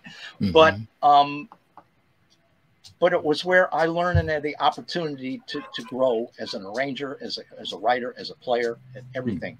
And it was a great time to be an R&B funk cover band because you had Stevie Wonder at his best. You had Earth, Wind, and Fire at their best. You had George Clinton, Parliament Funkadelic at their best. You had AWB, you had Kool and the Gang. You had all of that, you know, Isley Brothers. That was what we were. But we used to take that music and try to do all different kinds of things with it, you know. And the cool thing was then, as long as you kept the people on the dance floor, we could play on top of the groove anything we wanted, pretty much. And that's what we did. And we also did our own music. Now, our own music was almost entirely instrumental stuff and more fusion-y, Weather Report kind of stuff. But in the clubs back in those days, we wouldn't start playing till 10:30 at night. We'd play from 10:30 at night until 2, you know, like maybe 3, you know, 15-minute sets. The first set, the people are just coming in, and that's where the people want to listen. So we could play more of the, you know, more the instrumental, more the jazzy kind of stuff the first set. Okay. By the time we're hitting the second set, it's about 11:30, 12. Then you got the place packed and it's all the dancers. So now we're just to groove you to death. But we could take a Kool and the Gang song like Open Sesame, and we could sit on that for 10 minutes. Wow. And we could just, and Matt Bliston, he played electric trumpet. He had a trumpet going through a wah-wah pedal like Miles was doing back then. And we would just keep that groove going and give it to Matt and just let him play some shit. And I'm playing keyboards in that band besides the horn. So, like I said, as long as we kept the folks on the dance floor, we were, you know, so that's where things like lines come from. Because we might just segue into that groove and just stay on that and just like play all kinds of stuff over it. So those are, you know, and I've got a lot of recordings, live recordings of that band. Really? You know, so that's kind of was my, you know, my source for a lot of stuff going years later. I could always go, see if I can find something we did. Oh, that was cool. Let me see if I can take that and maybe develop it. You know, so that's, yeah. Was there ever a talk of you and Atlanta Bliss being a group? Like before it became Eric Lee's solo or even a part of Madhouse? I was curious why it didn't seem like he was. Well, like I say, we played together in so many bands. You know, Matt and I started playing together. We were in music school together, so we knew each other back then, the early 70s. We started playing together in a lounge band in 1975 with a singer piano player. You know, basically playing like Holiday Inn hotel lounges where you're playing old standards and contemporary stuff, and you're doing medleys of stuff like Jesus Christ Superstar. You know, I mean, stuff like that. But you're playing 4 or 5 hours a night, 6 nights a week, you know, and doing a lot of old standards. And that's where Matt and I got our shit together. Right. So years later, we had these bands that we had together. After we were with Prince, Matt left Minneapolis and went back to Atlanta. I mean, he's from Pittsburgh. But he was living in Atlanta. He moved back to Atlanta, and he's been back in Pittsburgh for years. Matt doesn't play professionally any longer. Hasn't for years. He had actually in the early '80s, he had a band of his own in Pittsburgh called the Parker Brothers, which was a very, very popular bar band also. So no, we never really, you know, the opportunity never really presented itself for him and I to really have like a group that was just going to be based around the two of us, you know, because basically I was a leader. And he was a leader too, you know, when it came down to doing his own thing. So, yeah. Gotcha. So the next song I want to talk about from Times Square is my second favorite, and it's Kenya. I want to play a little bit first. We got Prince on drums.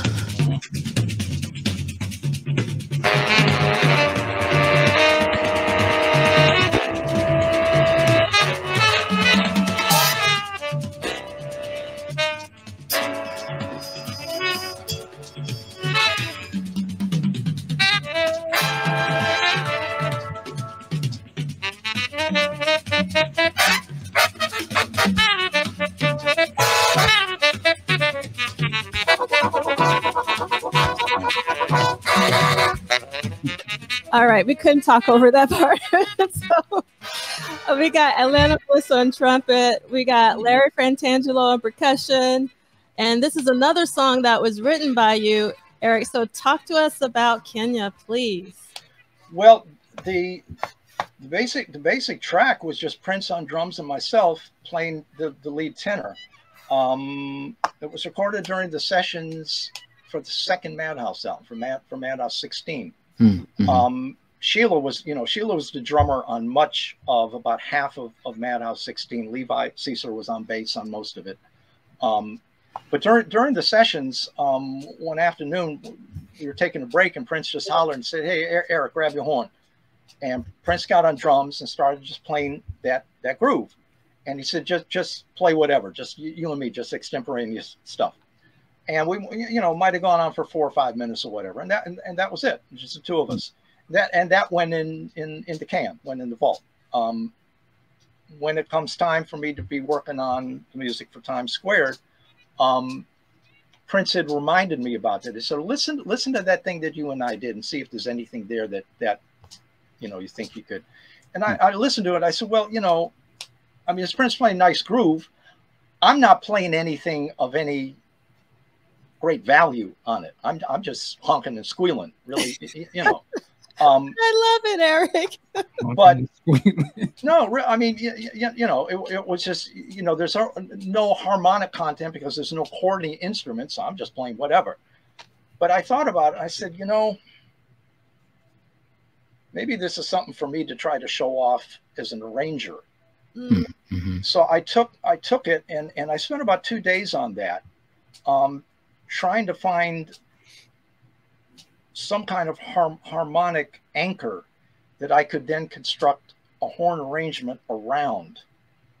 And basically the I don't say inspiration is maybe too hyperbolic a word. It's my attempt to try to do a Duke Ellington kind of thing. Mm-hmm. Duke Ellington wrote music that was very similar to that back in the 1930s. I mean, there was a piece that he called the Liberian Suite, and then there was also another one that he called the Harlem Suite. That were long form pieces of music, and I went and listened to those, you know, to try to get an idea. So this is something. The kind of Afro beat that Prince was playing kind of reminded me a little bit of the kind of things that Duke Ellington was doing back in the 1930s and 40s. And I said, you know, maybe I can try to construct something around it that is, you know, that will kind of purposefully remind me of that. So that's basically what it was. It was just me trying to write something that trying to be Duke Ellington. So that's not an easy thing to do. No, no, definitely not. Definitely not. So there's a question in the chat, and I'm going to ask the question, and then I'm going to spin it a little bit too. And you know, does Mr. Leeds remember if he and Prince ever discussed African music in any way? And my twist on that is, did you and Prince talk about Duke Ellington at any point? Yeah, we used to talk about Duke Ellington. We never talk about African music. You know, one thing that I always regret is that Prince didn't talk about music a lot.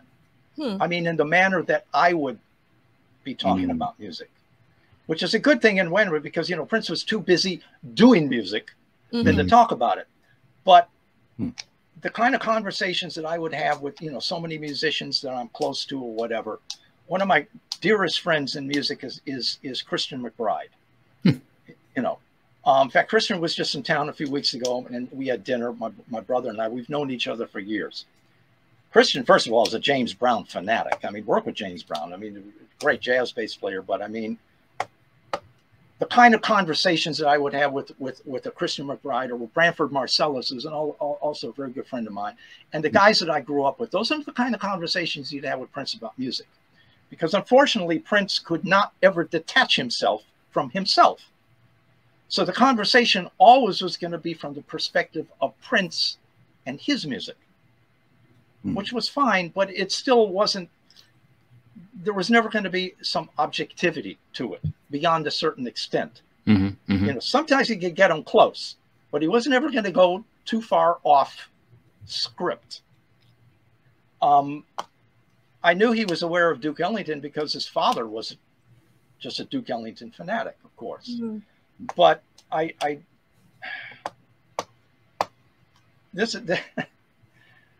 okay, I'm gonna have to be careful about this story because I really don't want to offend the Prince, you know, crowd. But I think they'll understand this. I try to put it in this context. There's an old phrase that says, "No good deed goes unpunished." Yes. You heard that, right? Yes. All right. So I gave Prince an album. I said, of all the Duke Ellington stuff that you might never have been aware of, more than anything else, this is what I'm sure you would absolutely love. And I gave Prince a copy of Duke Ellington at Newport, which is a famous concert from 1956, where the centerpiece of the recording of the concert was a piece that Duke Ellington had written back in the 30s called Diminuendo and Crescendo in Blue. The thing goes on for about 20 minutes. And in the midst of it, it's just really a blues, you know, just with this, all this tremendous orchestration as only Duke Ellington could write. But in the middle of it is a saxophone solo by a guy named Paul Gonsalves, who was a tenor saxophone player, played almost entire career as a member of Duke Ellington's band. And he had the solo spot in this. He ended up playing 27 consecutive blues choruses, a solo that really went probably 7 or 8 minutes. And the story is that this was an outdoor concert, Newport Jazz Festival, Newport, Rhode Island, back in those days, in front of a crowd of maybe 5,000 to 6,000 people. During that concert, the crowd went nuts, on their feet, dancing. This is a jazz crowd. This is what jazz crowds do. But this, they were grooving this thing and swinging it so hard that the crowd just absolutely went bonkers. And by the time they get into the out chorus and the out vamp, where the trumpets are screaming at top octaves, it's one of the most iconic and amazing performances in the history of American music. I mean, it is something that cannot be overhyped. So I gave this record to Prince, and Prince absolutely just loved it. So when we're working on Madhouse 16, there's a song on that album, I think it's 12, which was the last song on side 1 of the album. We're talking vinyl, you know. Mm-hmm. Prince wrote this song, and it was 12. And it was obviously his attempt to write something in a Duke Ellington vein. Personally, I didn't think the song was very good. I thought it was really corny. My own personal opinion. The problem, though, is that Prince played drums on this song. Once again, this is a jazz swing feel, kind of a triple meter. You know, when you think of jazz, chink, chink, chink, chink, chink, chink, you know, that kind of thing. Prince can't swing. He can't swing. You know, I mean, it's like, as a guitar player, he can kind of fake it because he's such an incredible guitar player. But as a drummer, he does not know how to swing. He cannot physically play a jazz swing groove. His ride cymbal is straight up, what we call straight eights, which is what funk and R&B is. The basic pulse of a swing groove is the hi-hat opening and closing on 2 and 4. Throughout this entire song, Prince hi-hat is opening and closing on 1 and 3. That's Lawrence Welk, kind of, you know. Wow. Now, I will always preface when I make a comment about anything and say, this is my opinion. In other words, I am not suggesting that you are supposed to have any opinion other than your own. You're asking me a question, I'm answering it. I have no agenda here. I am not trying to talk you out of digging something you dig because maybe it's something I don't dig. You understand? Yep. And vice versa. There's a lot of music that I made that maybe you don't want to hear. Fine. I got better things to try to talk you into digging something that you don't dig. It's a big world, you know. But in this case, I'm putting that aside. I brook no opinion. This song is god awful. Are you talking about the? Oh, that's exactly what he's talking about. That's exactly what I'm talking about. Eric, I brook no opinion. That song is god awful. Now, if Sheila had played drums on it, at least it would have swung. Now, Sheila's swing is not like a Jimmy Cobb, Elvin Jones jazz, but she can swing. Girl knows how to, you know.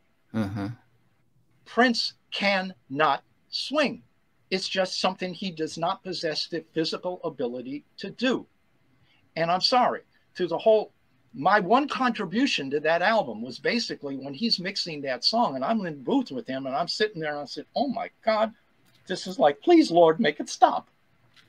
So I said to him, I said, Prince, can I suggest something? He said, yeah, sure. And I reached over to the board and I muted the hi-hat microphone. I just muted it. Now, you still hear it because it bleeds over into the other microphones that are close to the snare drum microphone. But at least that hi-hat closing on 1 and 3 is not as loud as it was going to be. And that's all I could do. But I'm sorry. It's just... Now, but here's the thing. If you flip the album over and go to the last track, the title track 16, it's a song that Prince and I had put together sometime before we even did those sessions. It's not a great song, but it's okay, you know? But what's cool about it is Prince is playing drums on that. And that's a straight up kind of straight eighth Billy Cobham kind of groove. Prince plays his ass off on that song. That's what's cool. The song is not as interesting as just his groove. It gets into the out vamp of that, and Prince is killing it. I mean, just burning it. His fills, the groove is just killing. That's the difference.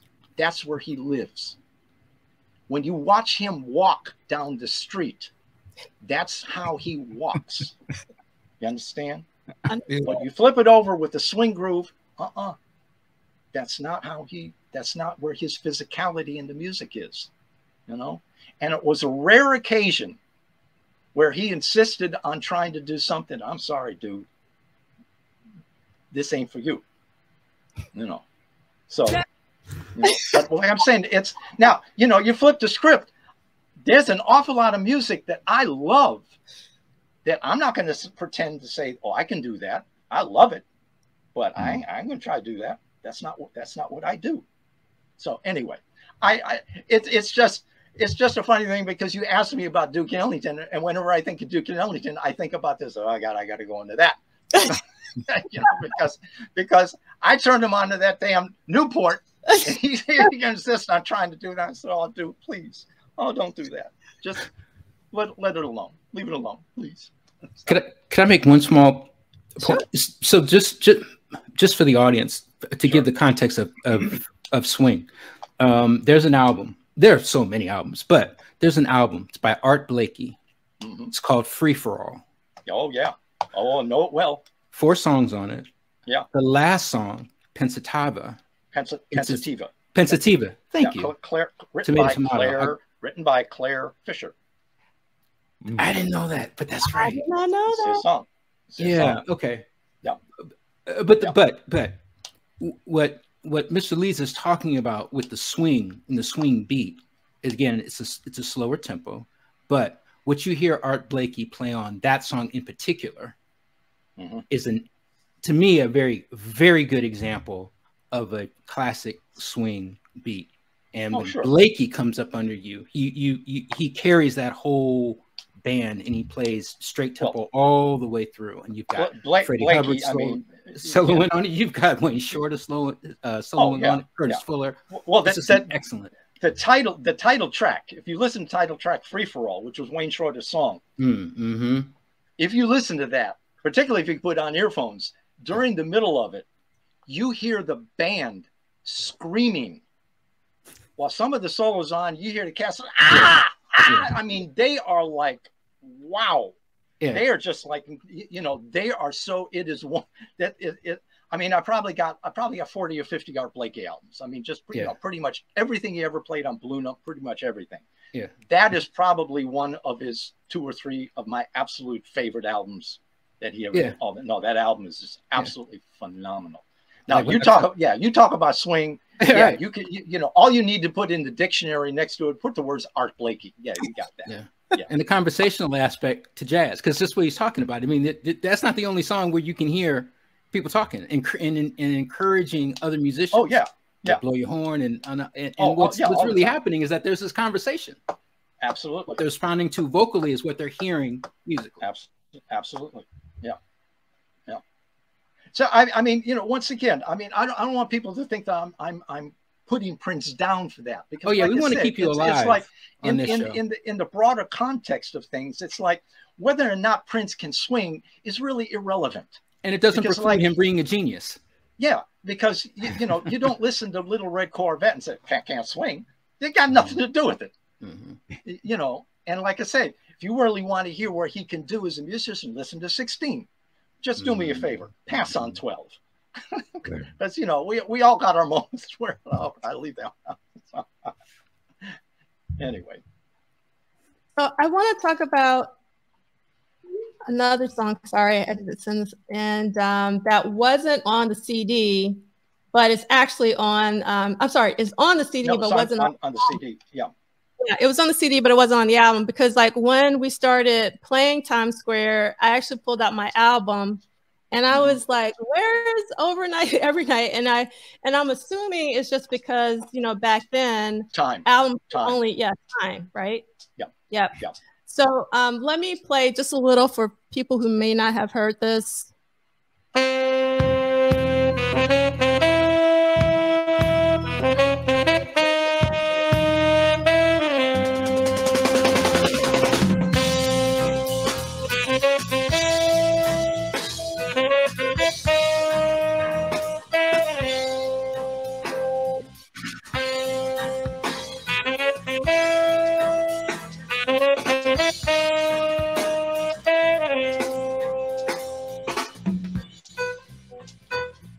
All right, so this was composed by Prince, Eric Leeds, Levi Cecil Jr., and Sheila E., according to the liner notes. And we obviously have Eric Leeds on the horns, Alana Bliss on the trumpets, Prince on the piano organ, Levi on the bass, Sheila on the drums. Talk to us about Overnight Every Night. Well, once again, first of all, we're talking about a swing groove. That's kind of a quasi swing groove. I mean, it's not like you know, it's not like a classic, but it's still more closer to a triplet feel, and that's Sheila on drums. So like that groove, she can do that. You know, that's where she lives. So that's what makes, you know, that song work. That was a song that, once again, that was from the sessions that yielded Madhouse 16. That was a leftover that we didn't use on Madhouse 16. So when it was, so I was working on Times Square, I went back to some of those things and said, okay, maybe I can do something with that. So I wrote some extra horn parts, harmonized the melody, and then Matt Bliston came in and overdubbed the trumpets when I fleshed it out with the horn arrangement that I put on it. So, thank you for that. And Michael, do you mind queuing up your Dopamine Rush? Is that possible? Yeah. So we were going to play a little bit of Dopamine Rush, and while Michael is setting that up, this is composed by Eric Leeds, at least according to the liner notes. That's wrong. That's wrong. Is it? And yeah. And let me look at the. I'm looking at my liner notes. No, that's wrong. I put it in wrong. It says composed by Prince. You're right. Yeah, that was Prince's. Yeah, actually, I have all the wrong information on this one for some reason. I must have copied it and didn't go it. So let me read. Actually, it's because Eric Leeds is on tenor and baritone, flute. Prince synthesizes guitar, bass, drum, and percussion programming. Matilda May voice. Claire Fisher string arrangement. Yeah. So yeah, I forgot. I must have copied this and forgot to change it. So my apologies. Are you ready with the cue? I'm ready. All right, let's do it. Yes.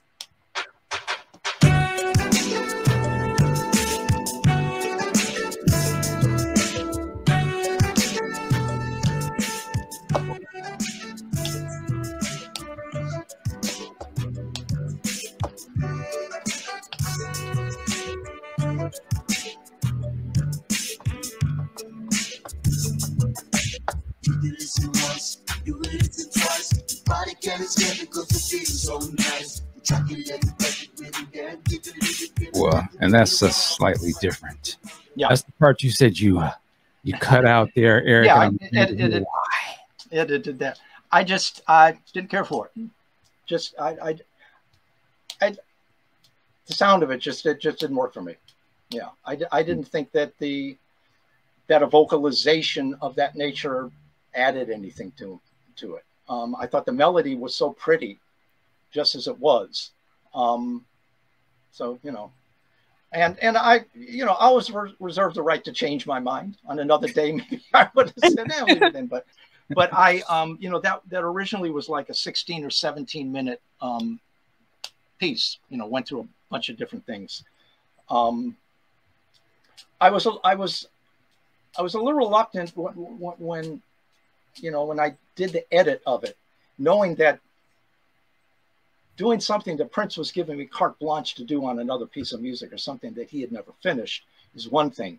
But to take a finished piece of music of his and then edit it and then give it to him, said, oh, by the way, here's your 17-minute piece that I've chopped up and it's now about 6.5 minutes. So I was like, okay, we'll see what, you know, see what happens with this. Fortunately, he actually, I was kind of surprised, but he said, you know something, works a lot better this way. Keep it. Wow. All right. So I, you know, dodged that bullet. So, yeah, you know, I was, when I listen to that, I think of that of everything about that, the basic groove, the drum machine, particularly the drum machine pattern they came up with, not only the melody, but the textures of the synthesizers that he would use. To me, a track like that is quintessential Prince. I mean, that's, you know, I don't think you're going to really, you know, listen to that. If you're familiar with Prince's music, you listen to that. So that's Prince. Right. We were really kind of hoping that was going to really get some radio attention for the album. Because I mean, you like to have a radio friendly song. When the album came out in 1991. It was the absolute peak of what's known as the smooth jazz era, when Kenny G and God, I can't remember some of the other players that you know that were really Dave Cox, Dave Coz, yeah. Gerald Albright was one, I think. Some others that selling millions and millions of records.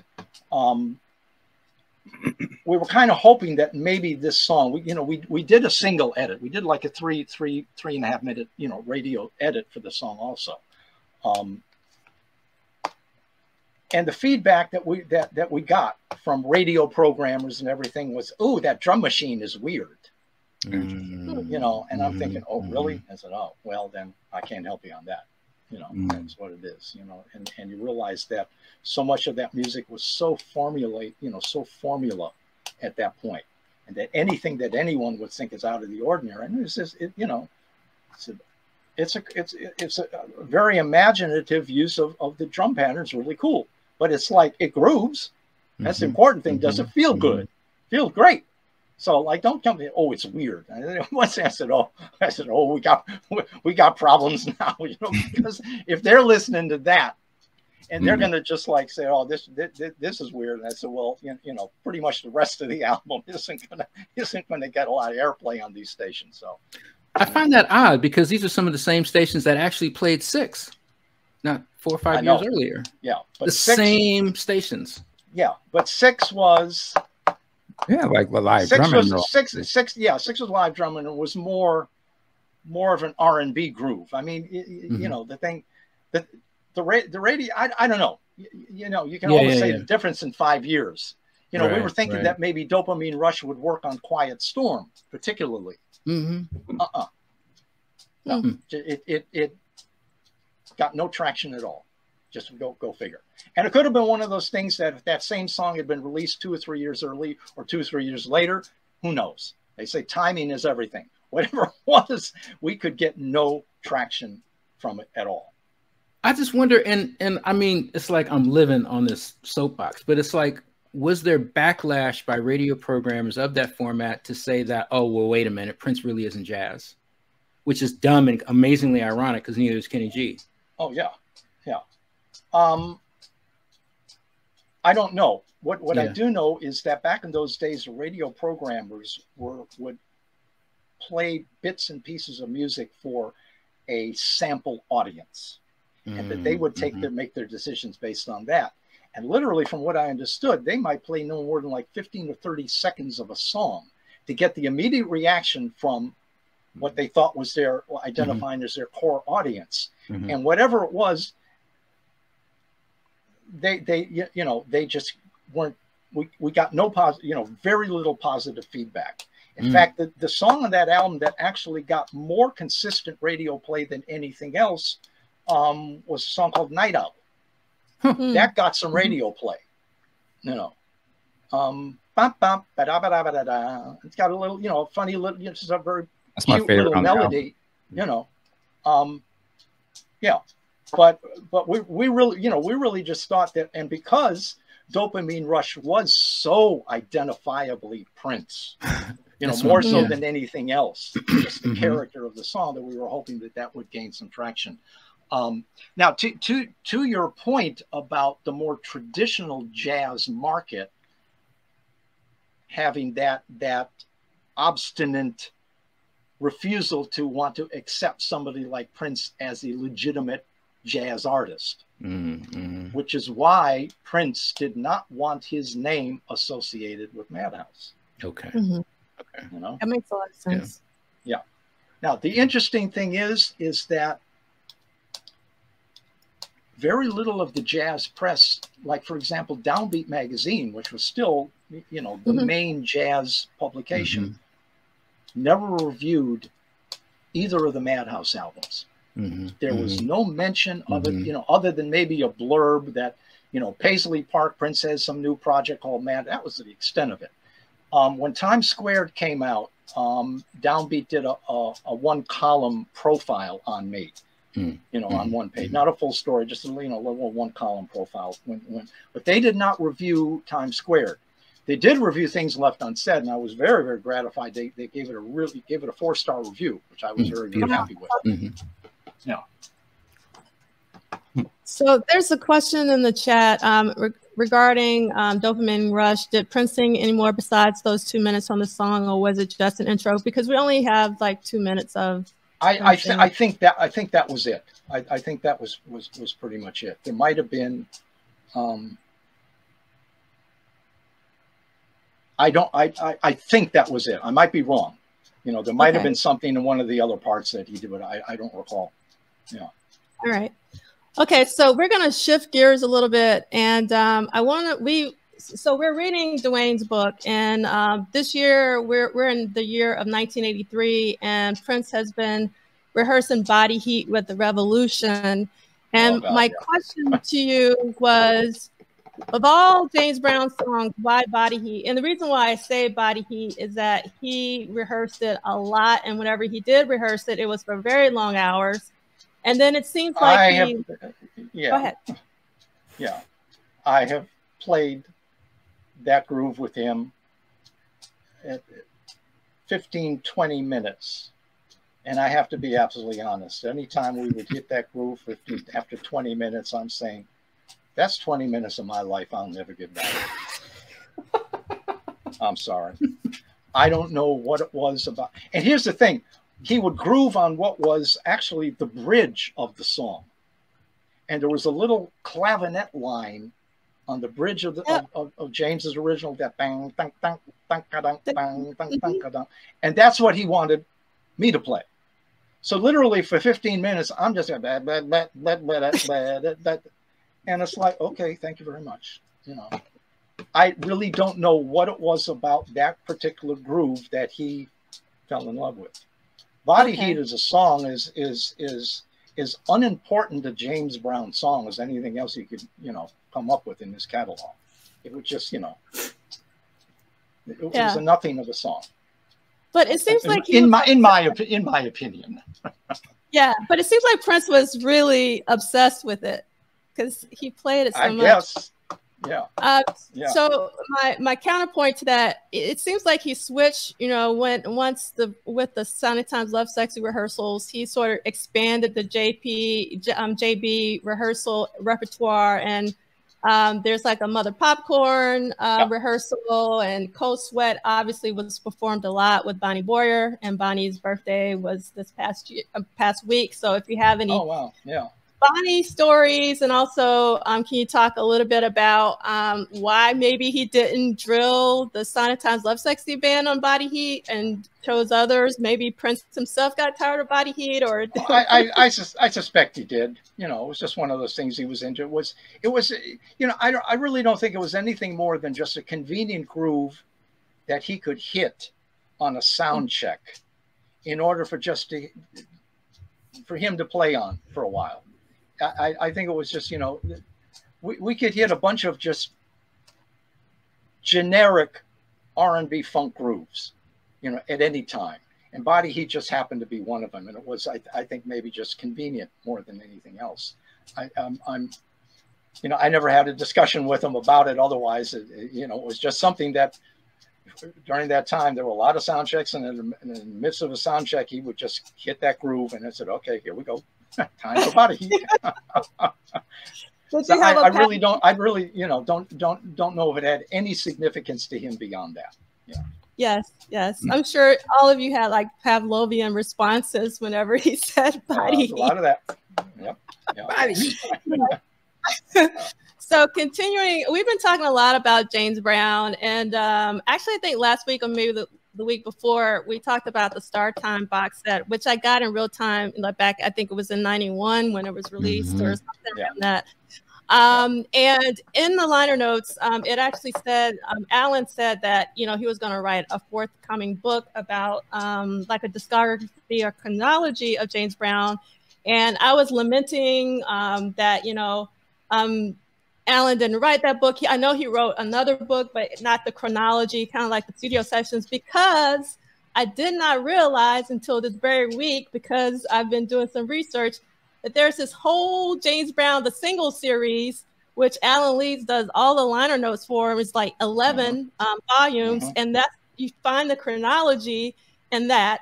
But the reason why I'm talking about it with you is that in the credits, Alan thanks you, and on some of the albums, he always puts something in between your names. So like on volume 4, he says Eric Yosis Leeds, and then on volume 7, it's like Eric Counterpoint Leeds. So I'm sure there's like an inside joke. Like, can you like fill us in on what's going on here with the liner notes and thank you?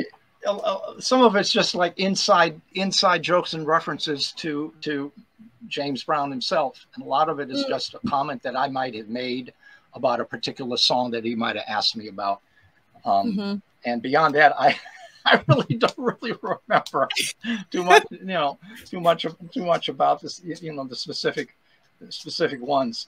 But yeah, that is an amazing series of CDs when you consider the detail that they went into, because they literally would include alternate versions and alternate releases, and Alan, you know, explained all of the different details about why a particular song might have been released in this form, and it might have been pulled from the market, and then a subsequent version of the song might have been released in place of that or whatever. It goes into the detail on all of that. Yeah, it really is, you know. I must say that Alan's book is called There Was a Time. If you can find that book, and that's basically his book about his years with James Brown particularly. And Alan is involved now as a producer for a documentary series that is going to be for A&E cable television that will probably be aired next year sometime. I think it's going to be, I think it's a 4 consecutive night episodes that about James that they're in production now. And Alan is one of the producers on that. Yeah, so that's something to look forward to. Very much so. Because we've been talking about Mr. Dynamite. We have been talking about Mr. Dynamite, the documentary that Alan was involved with and did like an audio commentary with Questlove and Christian McBride. I think that was as fabulous a documentary on artists I've ever seen. I thought that was just absolutely done brilliantly. The editing, particularly, of using the musical examples that were spoken about, particularly by Christian, my brother, and others, and just all of a sudden, you know, they just cut right into like a live performance of the song to really just, it was absolutely, I think, just wonderfully done. You know, it is the opportunity that I had to know James Brown like I did, and for the years that I did, is really just one of the most, it's something that's difficult for me to even still get my arms around, you know, the experiences that I had with him because of my brother and because of Alan's relationship with him. And if you knew somebody, you know, anybody that knew Prince particularly anybody that worked with Prince, if they said Prince is the most amazing or the most interesting or the most fascinating person that I could ever imagine knowing, I couldn't argue with that. The only thing is I knew James Brown too. And partly because of my age and what a relationship meant, you know, when I was growing up. If there's any one person that I could honestly say to me, because of the nature of our relationship and what his music and everything meant to me and the history of them as individuals and what they meant just to everything. It might be interesting to say, you know, that there was somebody even more fascinating and incredible in so many regards to me than Prince was, and that was James Brown. I cannot imagine a human being more amazing in so many respects than James Brown. And for a lot of different reasons, you know, some of which are just personal to me, but others, you know, that would resonate to people that you know, would have never had the opportunity to know him. And a lot of it has to do just with the particular, you know, the circumstances of James Brown, the person that he was, and the time and the circumstances in which he lived and grew up. For example, it's not for me, not just as a human being, but for obviously as a white person, to try to tell anybody who is black or of color or any, you know, person that is still considered in this country to be the other. It's not for me to define for you what your life is, or what, for example, the experience of what it means to be a black human being in this country or anywhere else. It's not for me to, you know, to try to describe that or to say that or make a contest out of the realities of your existence on a day-to-day basis versus somebody else. But I think you can, because whatever indignities that somebody like Prince, growing up in the 1960s as a young black kid in the city of Minneapolis, it's not for me to talk about, you know, what that means or what those experiences are in comparison to anybody else. But I think anybody can understand that perhaps Prince's worst day might have been better than James Brown's best day. Growing up in Jim Crow South in the 1930s and 40s with a 7th grade education, what opportunities does a person like that have with all of that reality without this amazing talent and the absolute will that James Brown had to survive? James Brown never had the luxury. I used to get so aggravated, even in the 60s, when writers of music, whether it was jazz or pop music or whatever, would talk about the music, for example, of the Beatles, which I happen to love a lot of that stuff and understand the absolute incredible artistry of particularly John Lennon, Paul McCartney. If you look at their work and the music that they were creating, particularly stuff like, you know, Day in the Life, the Sgt. Pepper's, Abbey Road, Strawberry Fields Forever. You know, and everyone that was looking at what was pop music was now considered to be art. Fine, I get it. I agree with that. But those same people at the same time would refuse to think of or write about James Brown in the same context. He was just this fabulous entertainer. If you want to hear have the greatest entertainment light of your life, go see James Brown. But it was never from the context of understanding that this was art on a level that was at the highest absolute. And you know who understood that? Miles Davis. You know, so screw everybody else. They understand it. Musicians of that era understood, but I used to get so aggravated about that. But James Brown never had the luxury of even sitting back and even considering his own music art, because he was out there working for a living. And that was his attitude. I go to work. This is what I do. This is my job. you know? And the fact that it was all of this is almost like coincidental to what his basic attitude was. Because even in the 1960s, where he literally was the most famous and well-known face of a Black American other than Muhammad Ali, you know, and what he meant so much to the community, the Black American community at that time. He realized that even at the top of his, you know, he was the biggest thing out there, controlled his own business like nobody did. It was unprecedented the way he controlled that. Berry Gordy didn't even control Motown like James Brown controlled his own, you know. But inside him, every night he's going out on stage to give everything he can, because still there is that thought inside, this could all disappear so quickly. And what do I have left as somebody coming out with a 7th grade education?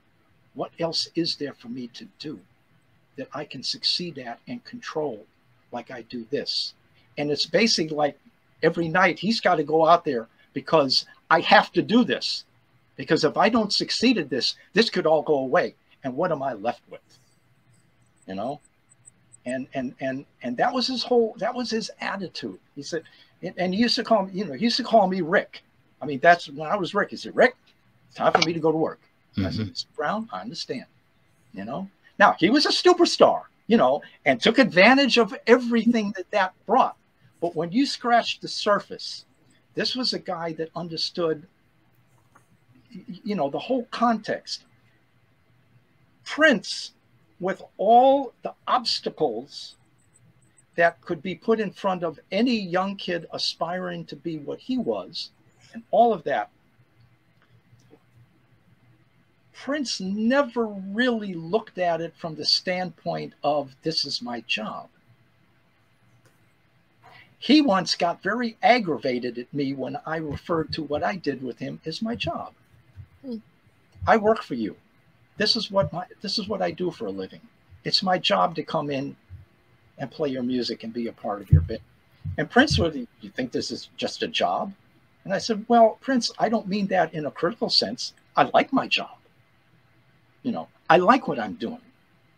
But this is what I do for a living. And at the end of the day, I go home. And tomorrow I come back to work.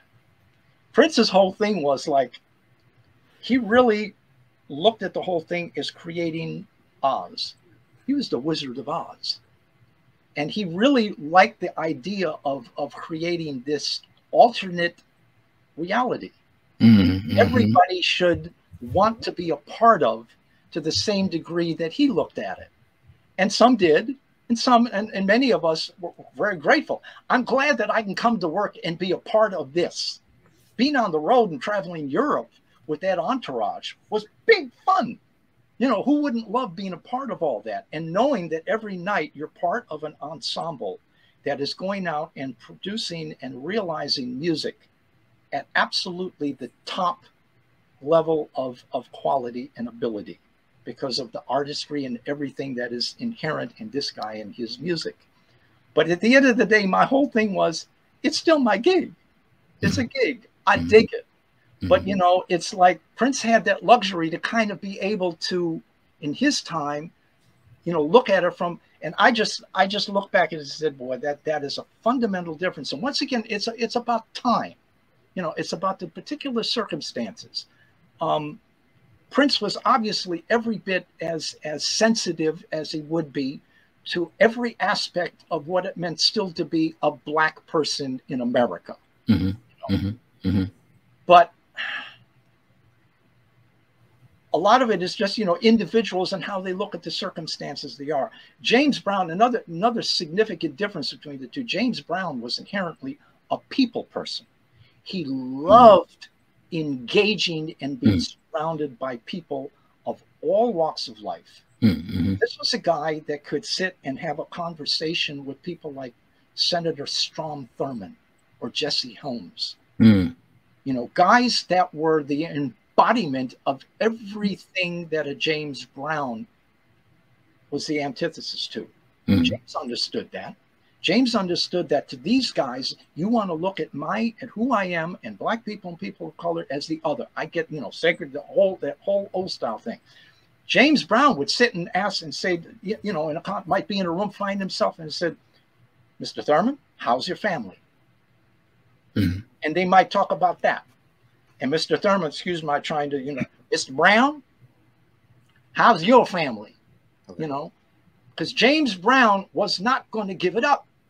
Because he said, I will relate to you as a human being, because in my manner of relating to you on that basis, you will not have the opportunity to relate to me at this point in time in any other manner than that.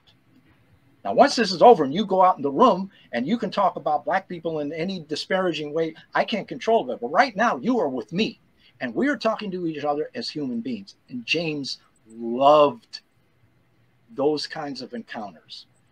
And heaven help anybody that would try, because James Brown was not afraid of anybody or anything. And the manner in which he could relate to all different kinds, he loved the ability to go into a room and suck the air out of it in a manner that says, I am going to talk to you. And we are going to talk and we are converse.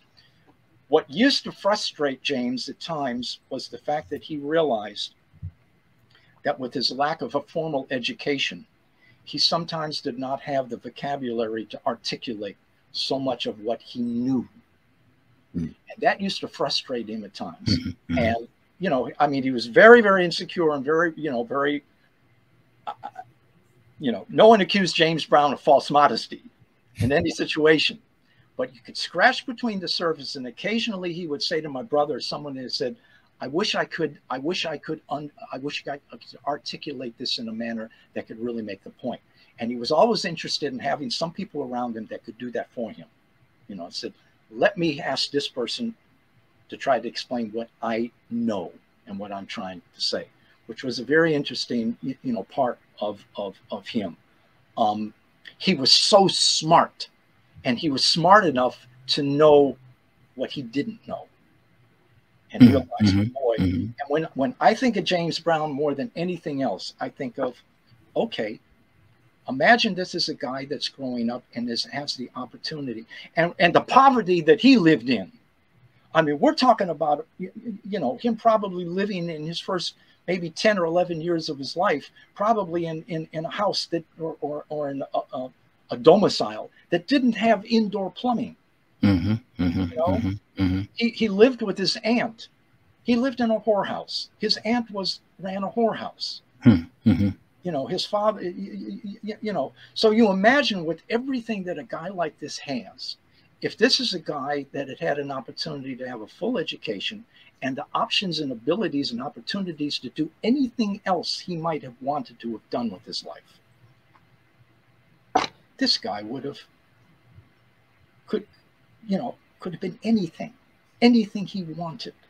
But for the realities of and he said, he wanted to be a boxer. He used to box.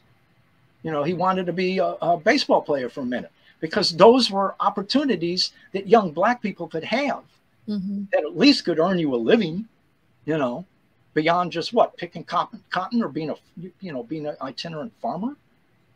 That's what the reality was. And when you look at what he accomplished through the will and the determination that he had, all of that goes into just, and then there was the music, right? The experiences about when he was on the road, he would always carry a small portable stereo with him, little stereo record player. And he'd have it in his dressing room because he always had test pressings of his newest recordings. Because, he was, back then it was singles. It was all next 45, right. Next single. And if I catch him at a good time when he had some new shit, and I remember the one particular time, I think it was in Pittsburgh, and it was 1968, I think late 1968, somewhere around there. And I was in this dressing room. And at that point, it was him, his wardrobe mistress, whose name was Gertrude Saunders, who was always with him. And I just happened to be in with the two of them at this point. And he said, Rick, and I said, and I saw the stereo. I said, Mr. Brown, I said, you got something new? He said, Rick, you know I do. So he put on some, like, just, you know, he loved blues. He loved just singing blues. That's really all he really loved more than anything else, just singing blues. So he put on some blues stuff that he would record, just throwaway stuff that might come out on an album, just as filler. And I'd listen to it and I said, oh, that's good. You know, I dig that. Bands happen and everything. And then he said, and then he'd laugh. He said, ah, Rick, I got you. You know, I got you. So he put it on and he put on this thing. And all of a sudden, and give it up or turn it loose. You know, this wasn't going to be released for another 2 or 3 weeks. He had just recorded it like a few days before. And I'm sitting there and I said, oh my God, I'm sitting in there with James Brown and he's playing me his next record. And you know, when you're 14 or 15 years old and you're in that situation, it's like, wow. And I still look back at that, you know, and just try to remember what it was to be like that. I was at a show, one of the package shows in 1966, when my family was still living in Richmond, Virginia. And this was one of these package shows. On the same show was Stevie Wonder, Joe Tex, Solomon Burke, the Marvelettes, a bunch of other acts. My brother, who was a radio DJ at the time in Richmond, Virginia, already knew James Brown. He knew Joe Tex. He knew all of these guys. So I'm backstage at the show, and I get to be, and Joe Tex was a really, really nice guy. And I'd gotten to know him a little bit. And he said, Rick, anytime you want to, you know, if you're out front digging, if you want to come back, hang backstage, just come into my dressing room and hang with me in the dressing room. It's cool. So I said, wow, I'm like 14 years old. So I'm sitting in Joe Tex's dressing room, and all of a sudden I look up and Stevie Wonder walks in and asks Joe Tex, he says, one of my suits ripped.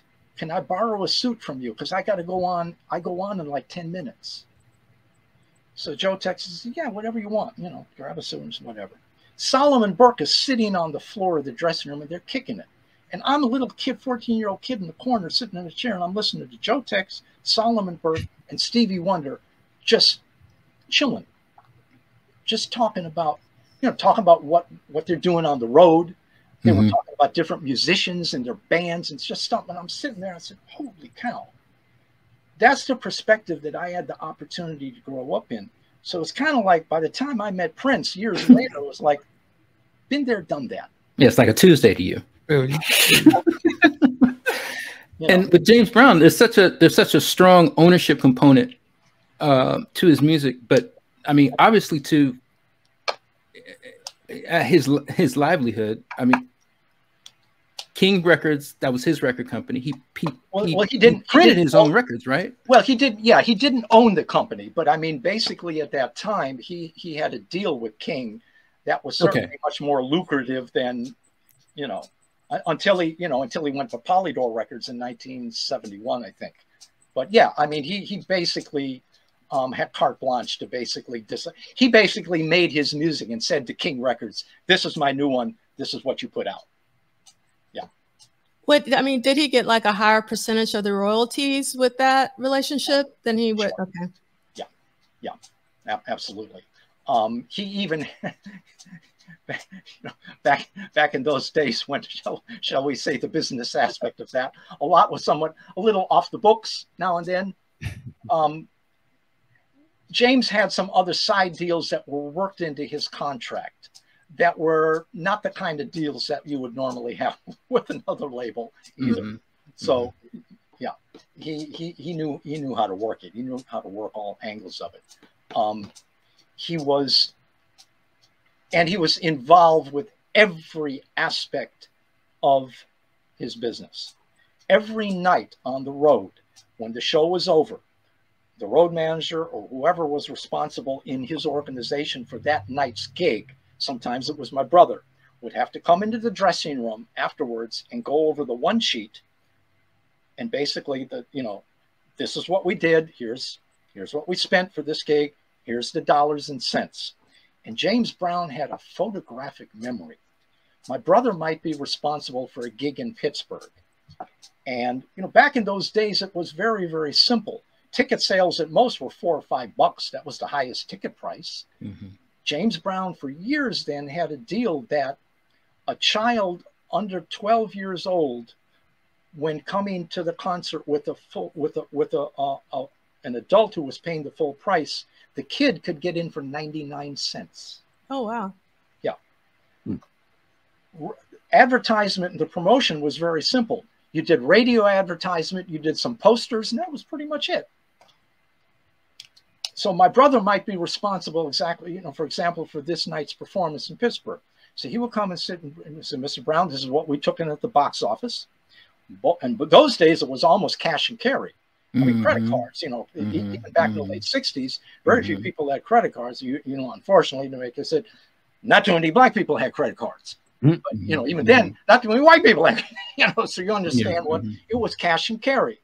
So basically, they're bringing a duffel bag of cash into James Brown's dressing room. And everybody's got guns. James used to have a gun. I would say James always had a pistol in his briefcase, in his coat. Never, ever saw it in his hand. Never. But there was always this thing, supposedly, that there was an overcoat that James always had that had a pistol in it. Whether it was loaded, I don't even know. You know. But anyway, so Alan would basically have to say, and Mr. Brown said, Mr. Leeds, you know, what are these expenses? And he said, well, this is what it costs for the radio advertisements. And he said, Mr. Leeds, when we were here in Pittsburgh 9 months ago, it was a lower rate. Why is that? Why are we paying more? And Alan would have to say, well, the rates went up. Nothing I can do about that. But James Brown was going to, he'd look at that and he'd say, how do you remember that? You've done 50 gigs between the last time you were in Pittsburgh, and said, James Brown was on everything.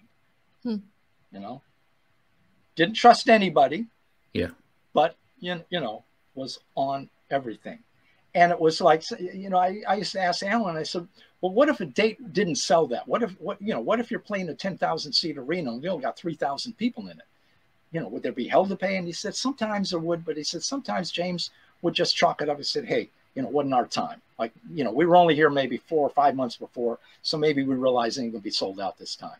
But he said James was always much more careful when it was a big payday, because he basically felt that if anyone in my organization might want to try to skim something from themselves, they're going to do it on the big paydays, not on the little ones, which makes perfect common sense. Yeah. Because if you're going to steal, you steal where the money is. You know, you don't nickel and dime trying to skim something if they're only like $5,000 to play with. But if you got a night where you've grossed $75,000, and maybe somebody, one of the outside promoters, is saying, maybe I can, you know, skim a few bucks off the top of this one. That's when James's eye was like on every nickel and dime. Absolutely fascinating to you know, yeah. So thank you so much for all this James Brown education. We're going to talk a little bit about some jazz record, a couple. Yeah, I'll give you. I think at this point you might get a little bit tired of hearing from me. So yeah. You know, you tell me now when it's when it's time. Yes. We're going to talk about one that I want to talk about. It's one of my favorites. I play it all the time. I have it here. Search for the New Land, and the reason why by Lee Morgan, and the reason why I wanted to talk to you about it. I'm wondering, do you have it in your own collection? Yes, I do. Absolutely. Got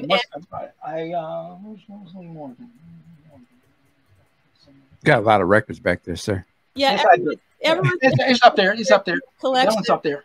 Yeah. So Wayne Shorter's on here, and I know that you love Wayne Shorter. So I wanted you to just talk about, like, if you listen to Search for the New Land a lot, what did you think about Wayne Shorter's performance on it, and just a little bit about. You know, I love that album. It's been a while since I've listened to it, so you're giving me a really good reason later today and later tonight pull up and listen to it. I just know it's a great album, you know. But Wayne was well, here another personal story for me in Pittsburgh. My first little jazz band that I had in Pittsburgh in 1972, it was December 1972. my band was the opening act for a concert of Weather Report and Rosson Roland Kirk and his band. And I'm like going to the gig that afternoon for sound check, and I'm thinking, these people are paying their money. They're going to hear 3 saxophone players. They can hear Wayne Shorter. They can hear Rosson Roland Kirk, and they hear me. I said, oh shit! I almost turned around, and went home. You know, I'm 20. I'm barely 20 years old. We did our little set, and after our set, me and the guys in the band were in our little dressing room, and Joe Zavino and Wayne Shorter come back and peek in our dressing room, and these like are 2 of my absolute biggest heroes in all of music. And they look in and they kind of said, you were the fellas that were the first band to play before us? And I said, yeah. He said, and Wayne Shorter and Joe Zavino looked at, not me, but all of us, and said, y'all cats keep at it. You got it. You got a hell of a thing. And, you know, that's one of those moments for me that I'll never forget, you know, to have that kind of vote of confidence from your heroes like that. Wayne, you know, obviously, beside just his saxophone playing, this is the most beautiful drop dead beautiful sound I think anybody has ever produced on a soprano saxophone, particularly. Branford Marcellus might be the other guy who I love as much on soprano. His compositions, you know, the writing he did, not only for his own albums, the stuff he wrote for Art, you know, when he was with Art Blakey, all the stuff that he wrote when he was with Miles, and of course, some of the most amazing stuff in the world that he wrote when he was with Weather Report. You know, when I talk about probably the 4 or 5, or maybe, you know, he's definitely in my top 10, if not top 5 musicians. You know, beyond just his, you know, just because of what he contributed to the vocabulary and the concept of so much of his writing was so unique and brought such a different way of just thinking about music, you know. So when you really get into Wayne Shorter and really understand, you come out the other side and you say, well, like, you just end up thinking about music differently. And you know, the rare individuals like that. Miles, of course, Duke Ellington before that, Coltrane. For me, like I said, Eddie Palmieri. And in the context of pop music, absolutely Prince. I mean, try to think of the trajectory and the evolution of pop music without Prince. You know,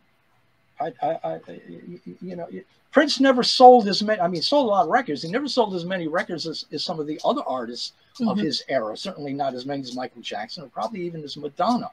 Right. But I don't think Michael Jackson has the influence on the actual music and the way music evolved and the way so many musicians would respond to Prince's music. There were musicians from all different kinds of genres that in that particular period in the, you know, the mid 80s that would wait for Prince's next album in order to try to understand what they were maybe able to do next, you know?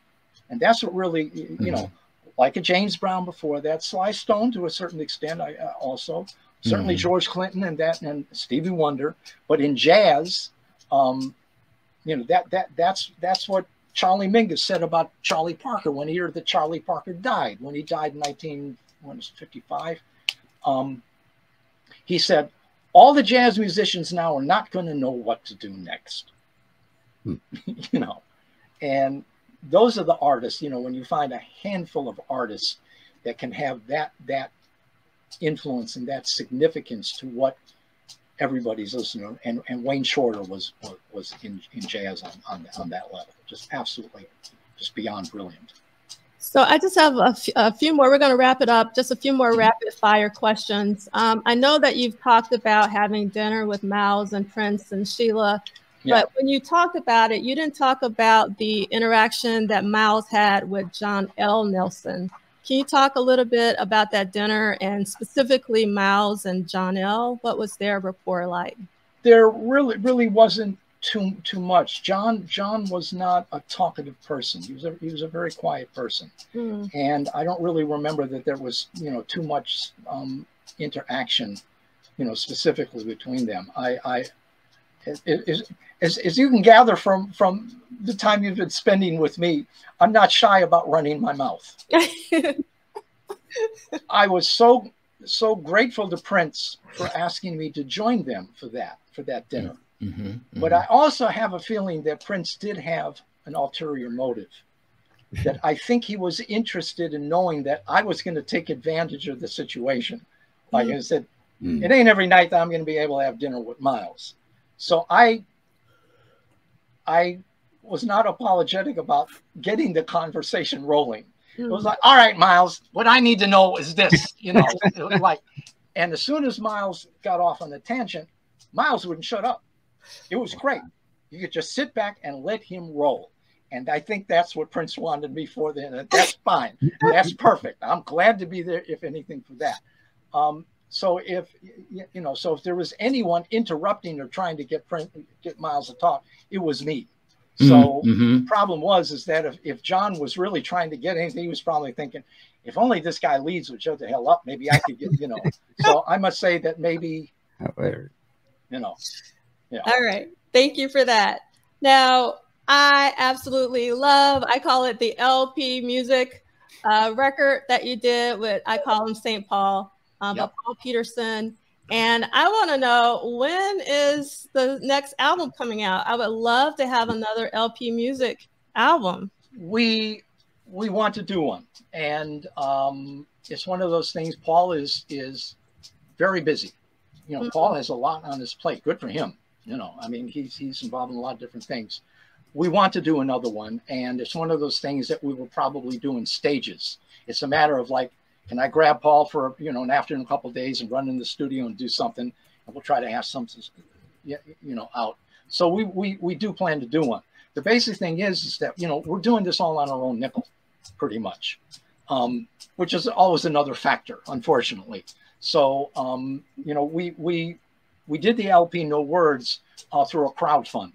So we may try to actually do another crowdfund if we can. Yeah, I participated in that. I mean, I know that I would love to contribute. I'm sure others would, because it's really a phenomenal record. And I'm so happy with that. You know, when I was speaking about Things Left Unsaid, you know, the opportunity to work with. Here's a fascinating thing. You know, I known Paul since 1984, and when we were, you know, briefly together in the family. Everyone knows the story about that. After the family, you know, when he left and went on his own, I didn't see Paul probably for, you know, 10 years after that. You know, I was working with Prince, he's doing his own thing, whatever. We you know, we start to get together, and we did some things together in the late 90s. And then when we decided to put the family back together and record, you know, call it F Deluxe, and the albums that we did, particularly Gaslight, the live album that we did and everything, we were doing some F Deluxe gigs again. But there was a point in time that I started to realize and really have the opportunity to be working with Paul on that stuff, and realize that, boy, this guy is so much more of a musician than I would have just, you know, thought about, just from him being like a 20-year-old guy who's singing the stuff in the family, and knowing the background that he had, because the whole Peterson family, everybody in the family are musicians, wonderful musicians. So we're kicking up. Actually, we went to see a gig one night. Paul and I were hanging, and it was a Christian McBride gig, and it was a concert, Christian McBride and a band of his, but it wasn't a straight up jazz band. He was doing kind of a quasi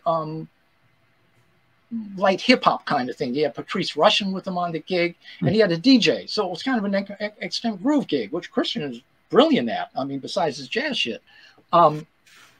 And Maceo and his band was on. Maceo Parker and his band was on the gig. So anyway, we're listening to Christian, and Paul says to me, he said, "Oh, we should do something like that."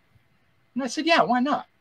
So we started to get together and put this thing together, and we had Stokely Williams was you know, playing drums with us on a bunch of the stuff that we were doing. We were doing some gigs, and it was basically just finding some grooves and just jamming on them.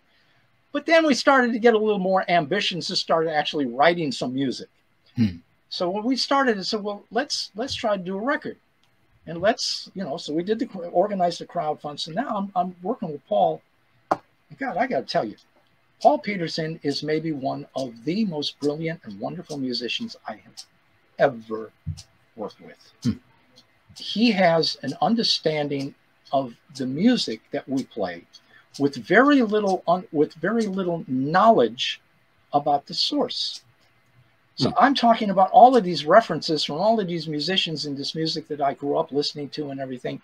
And he doesn't have a clue to hardly any of, you know, I could mention like, you know, he'll pick up a guitar and he'll start to do some great shit. Paul can play some really nice guitar. And I said, man, that reminds me of some stuff like John Abercrombie. You know, John Abercrombie was a very famous guitar, passed away several years ago, but in the 70s and 80s, anybody in jazz knew who John Abercrombie was, a guitar player.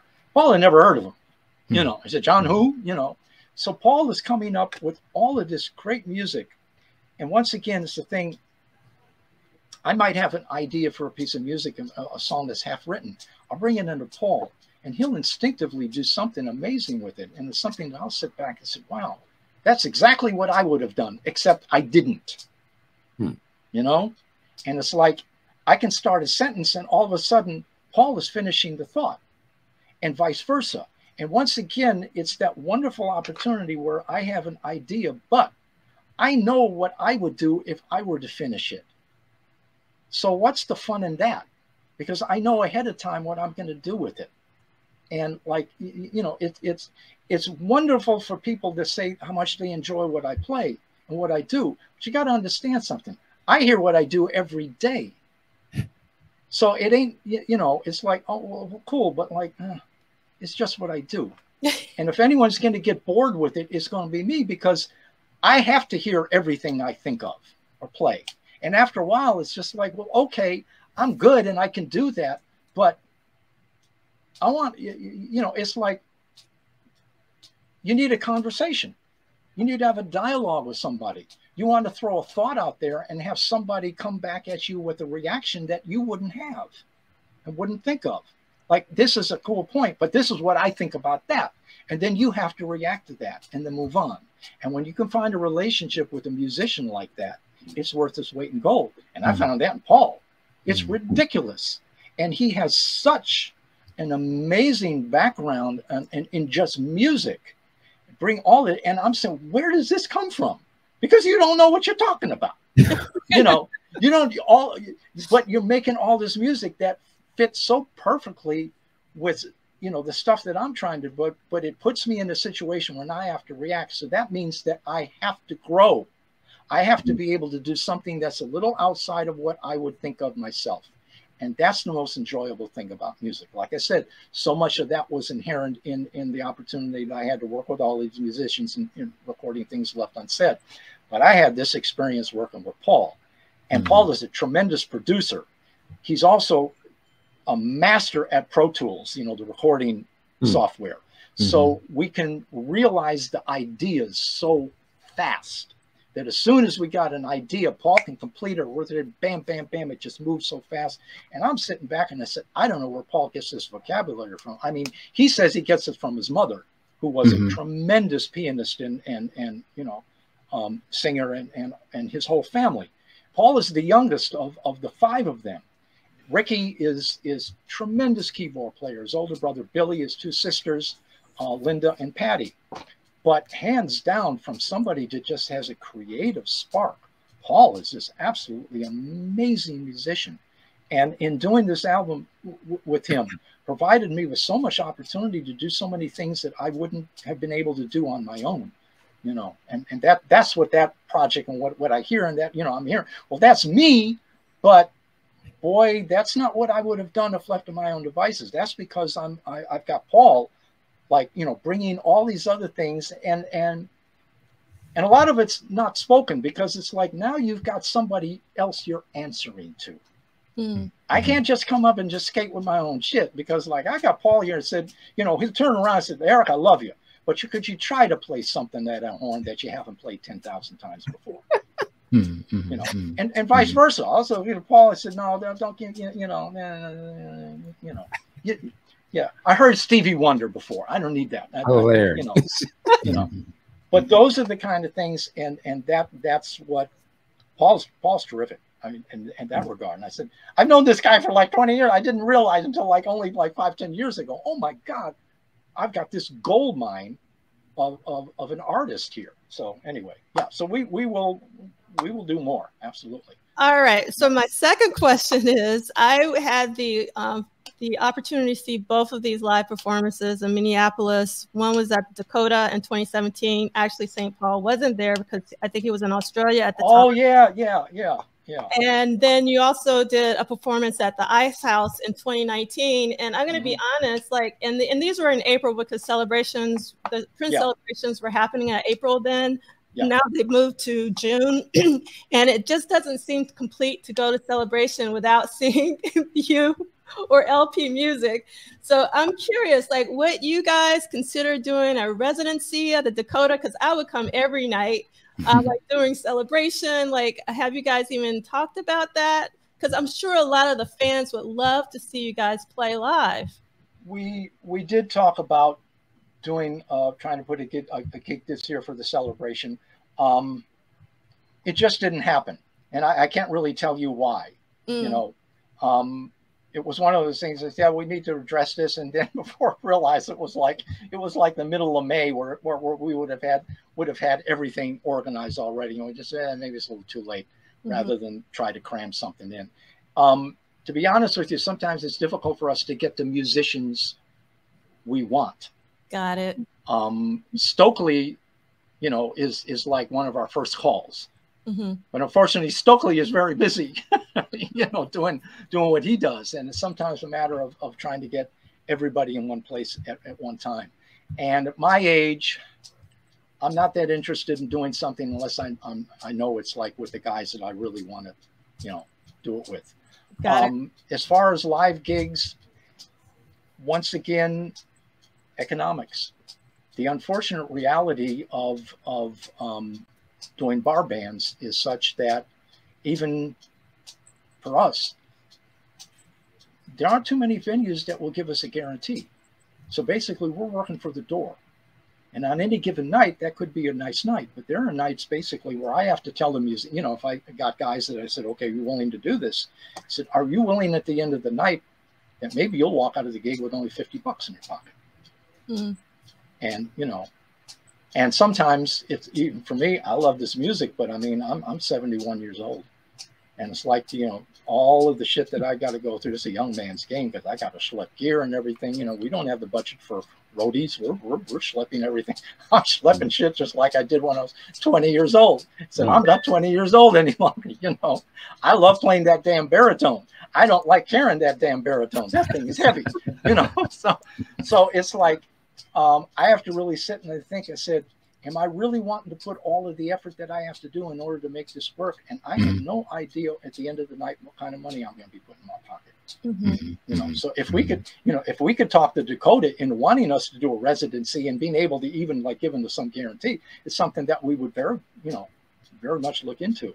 One of the unfortunate aspects is when I look at everybody knows in the general economy of the United States of America, one of the most devastating aspects of it is the growth in inequality. You know, the gap between people at the lower end of an economic range and those in the middle and those in the upper class, greater than it's ever been. And it's what's going to destroy this country if it continues like this. And the music industry is no different. When I look at the kind of money that I used to make back in the late 70s and early 80s when I was a bar band musician, where I literally was in bands that were working like 275 gigs a year.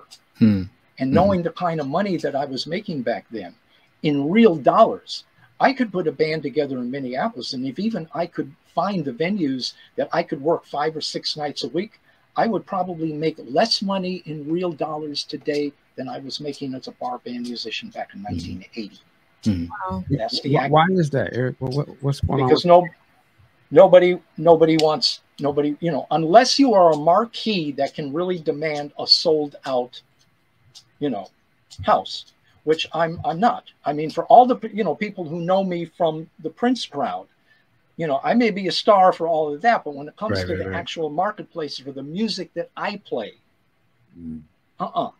and you know, it just never happened the way that I would have liked to, you know, to my benefit. Now, I will say that there are some decisions that I've made in my career that maybe were not in my own best interest. I have no regrets of them, But I enjoy my life, and always have enjoyed my life. So I have no regrets. But I was never at times the most ambitious about wanting to get out there and really wanting to make some of the sacrifices that I might have had to have made in order to, build something over a period of time. So reality, the reality is that, and it's another thing too. I understand nobody in the bar band circuit on the club level is making a lot of money, not even the club owners. I mean, it's always the thing I said, I understand what that business is about. So I understand when you're looking at the overhead of having a club, you've got you've got the wait staff, you've got a restaurant going on or whatever.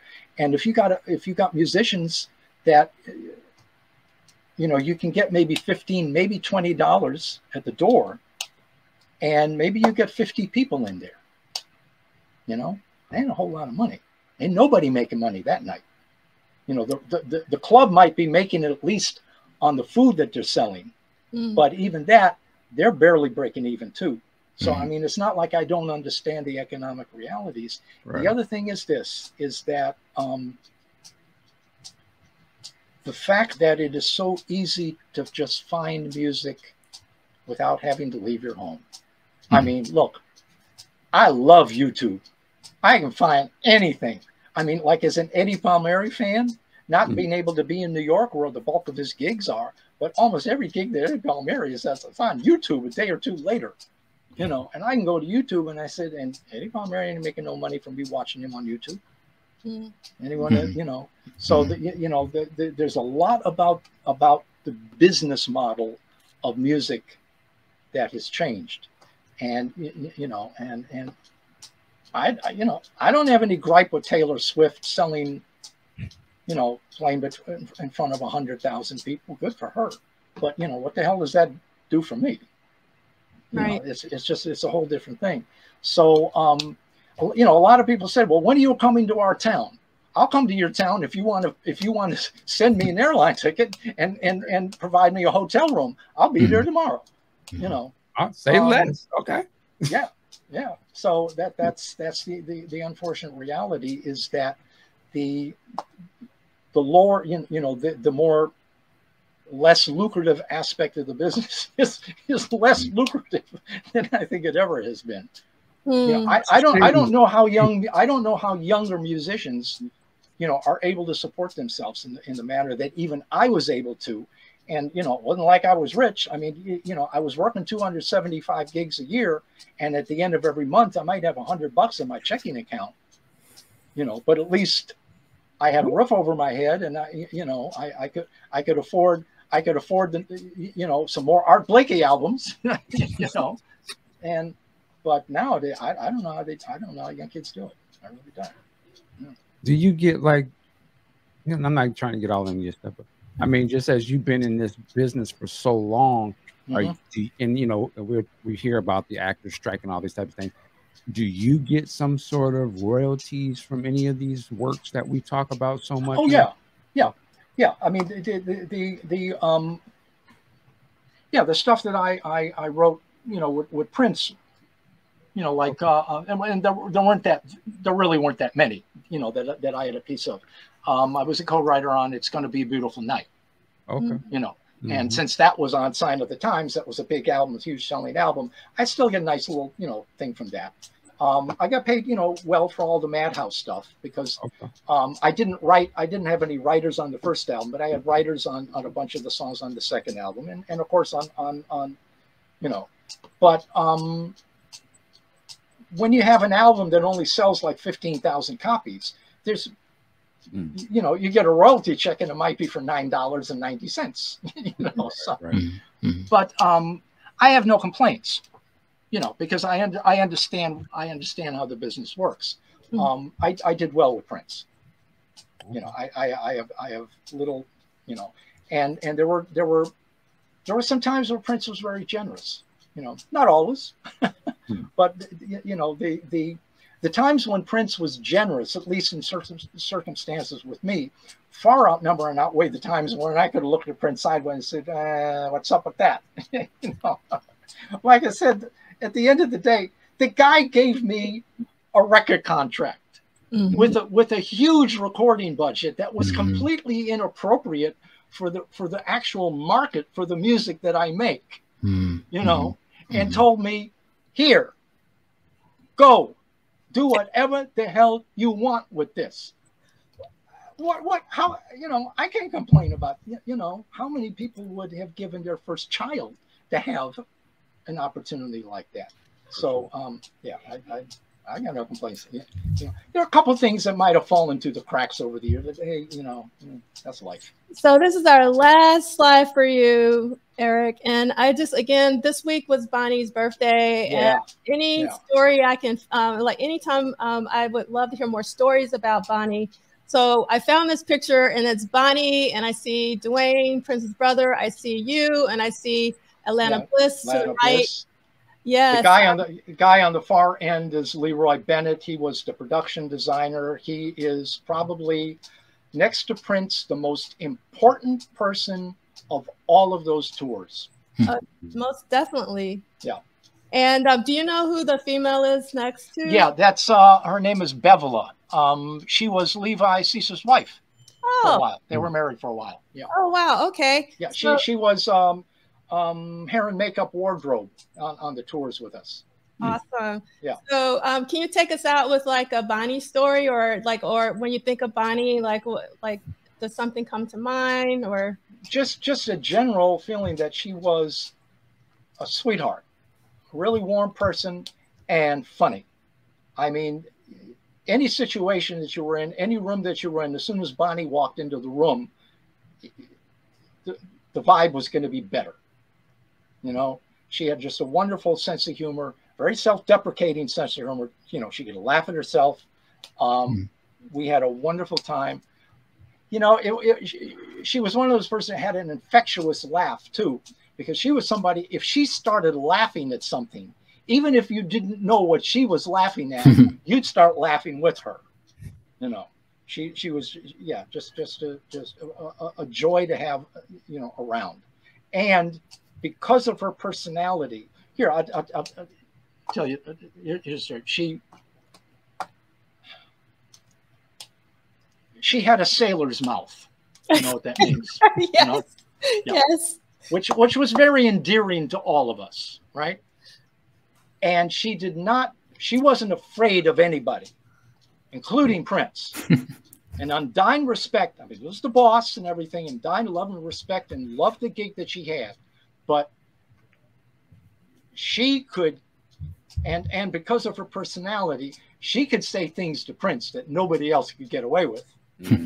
Because Prince, you know, before she would say something, Prince would be in hysterics. And then she could just take it from there, you know.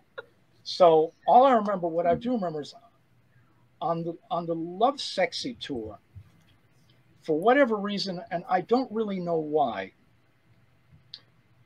when Prince would do Purple Rain on that song, I played organ. I played the B3 on Purple Rain. I never asked him why. He just said, Eric, I want you to play.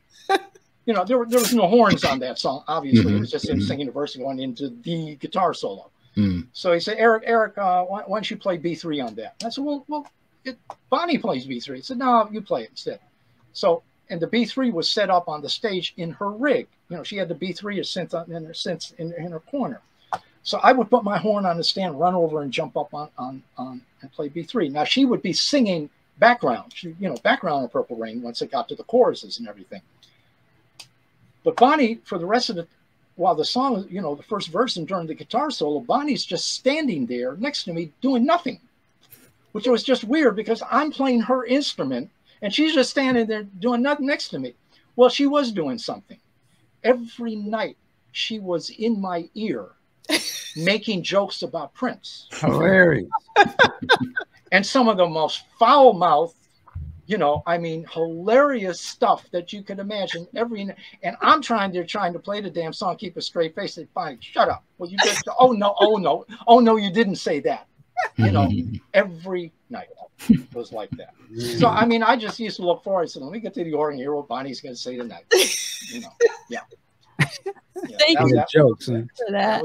That was my girl. Yeah. Awesome. Everybody loved Bonnie. Yeah. Well, thank you so much y'all. for taking time out of your day to be with us. I so wanted to hear about Things Left Unsaid. Thank you so much for talking about that album. I thank you. I thank you for asking me about that album, because that album obviously meant an awful lot to me. Yeah. And it means a lot to us. So enjoy the rest of your day. We're going to take you off the stream. Thank you so much again. Thank you so much. Thank you, man. Thank you so much. Bye.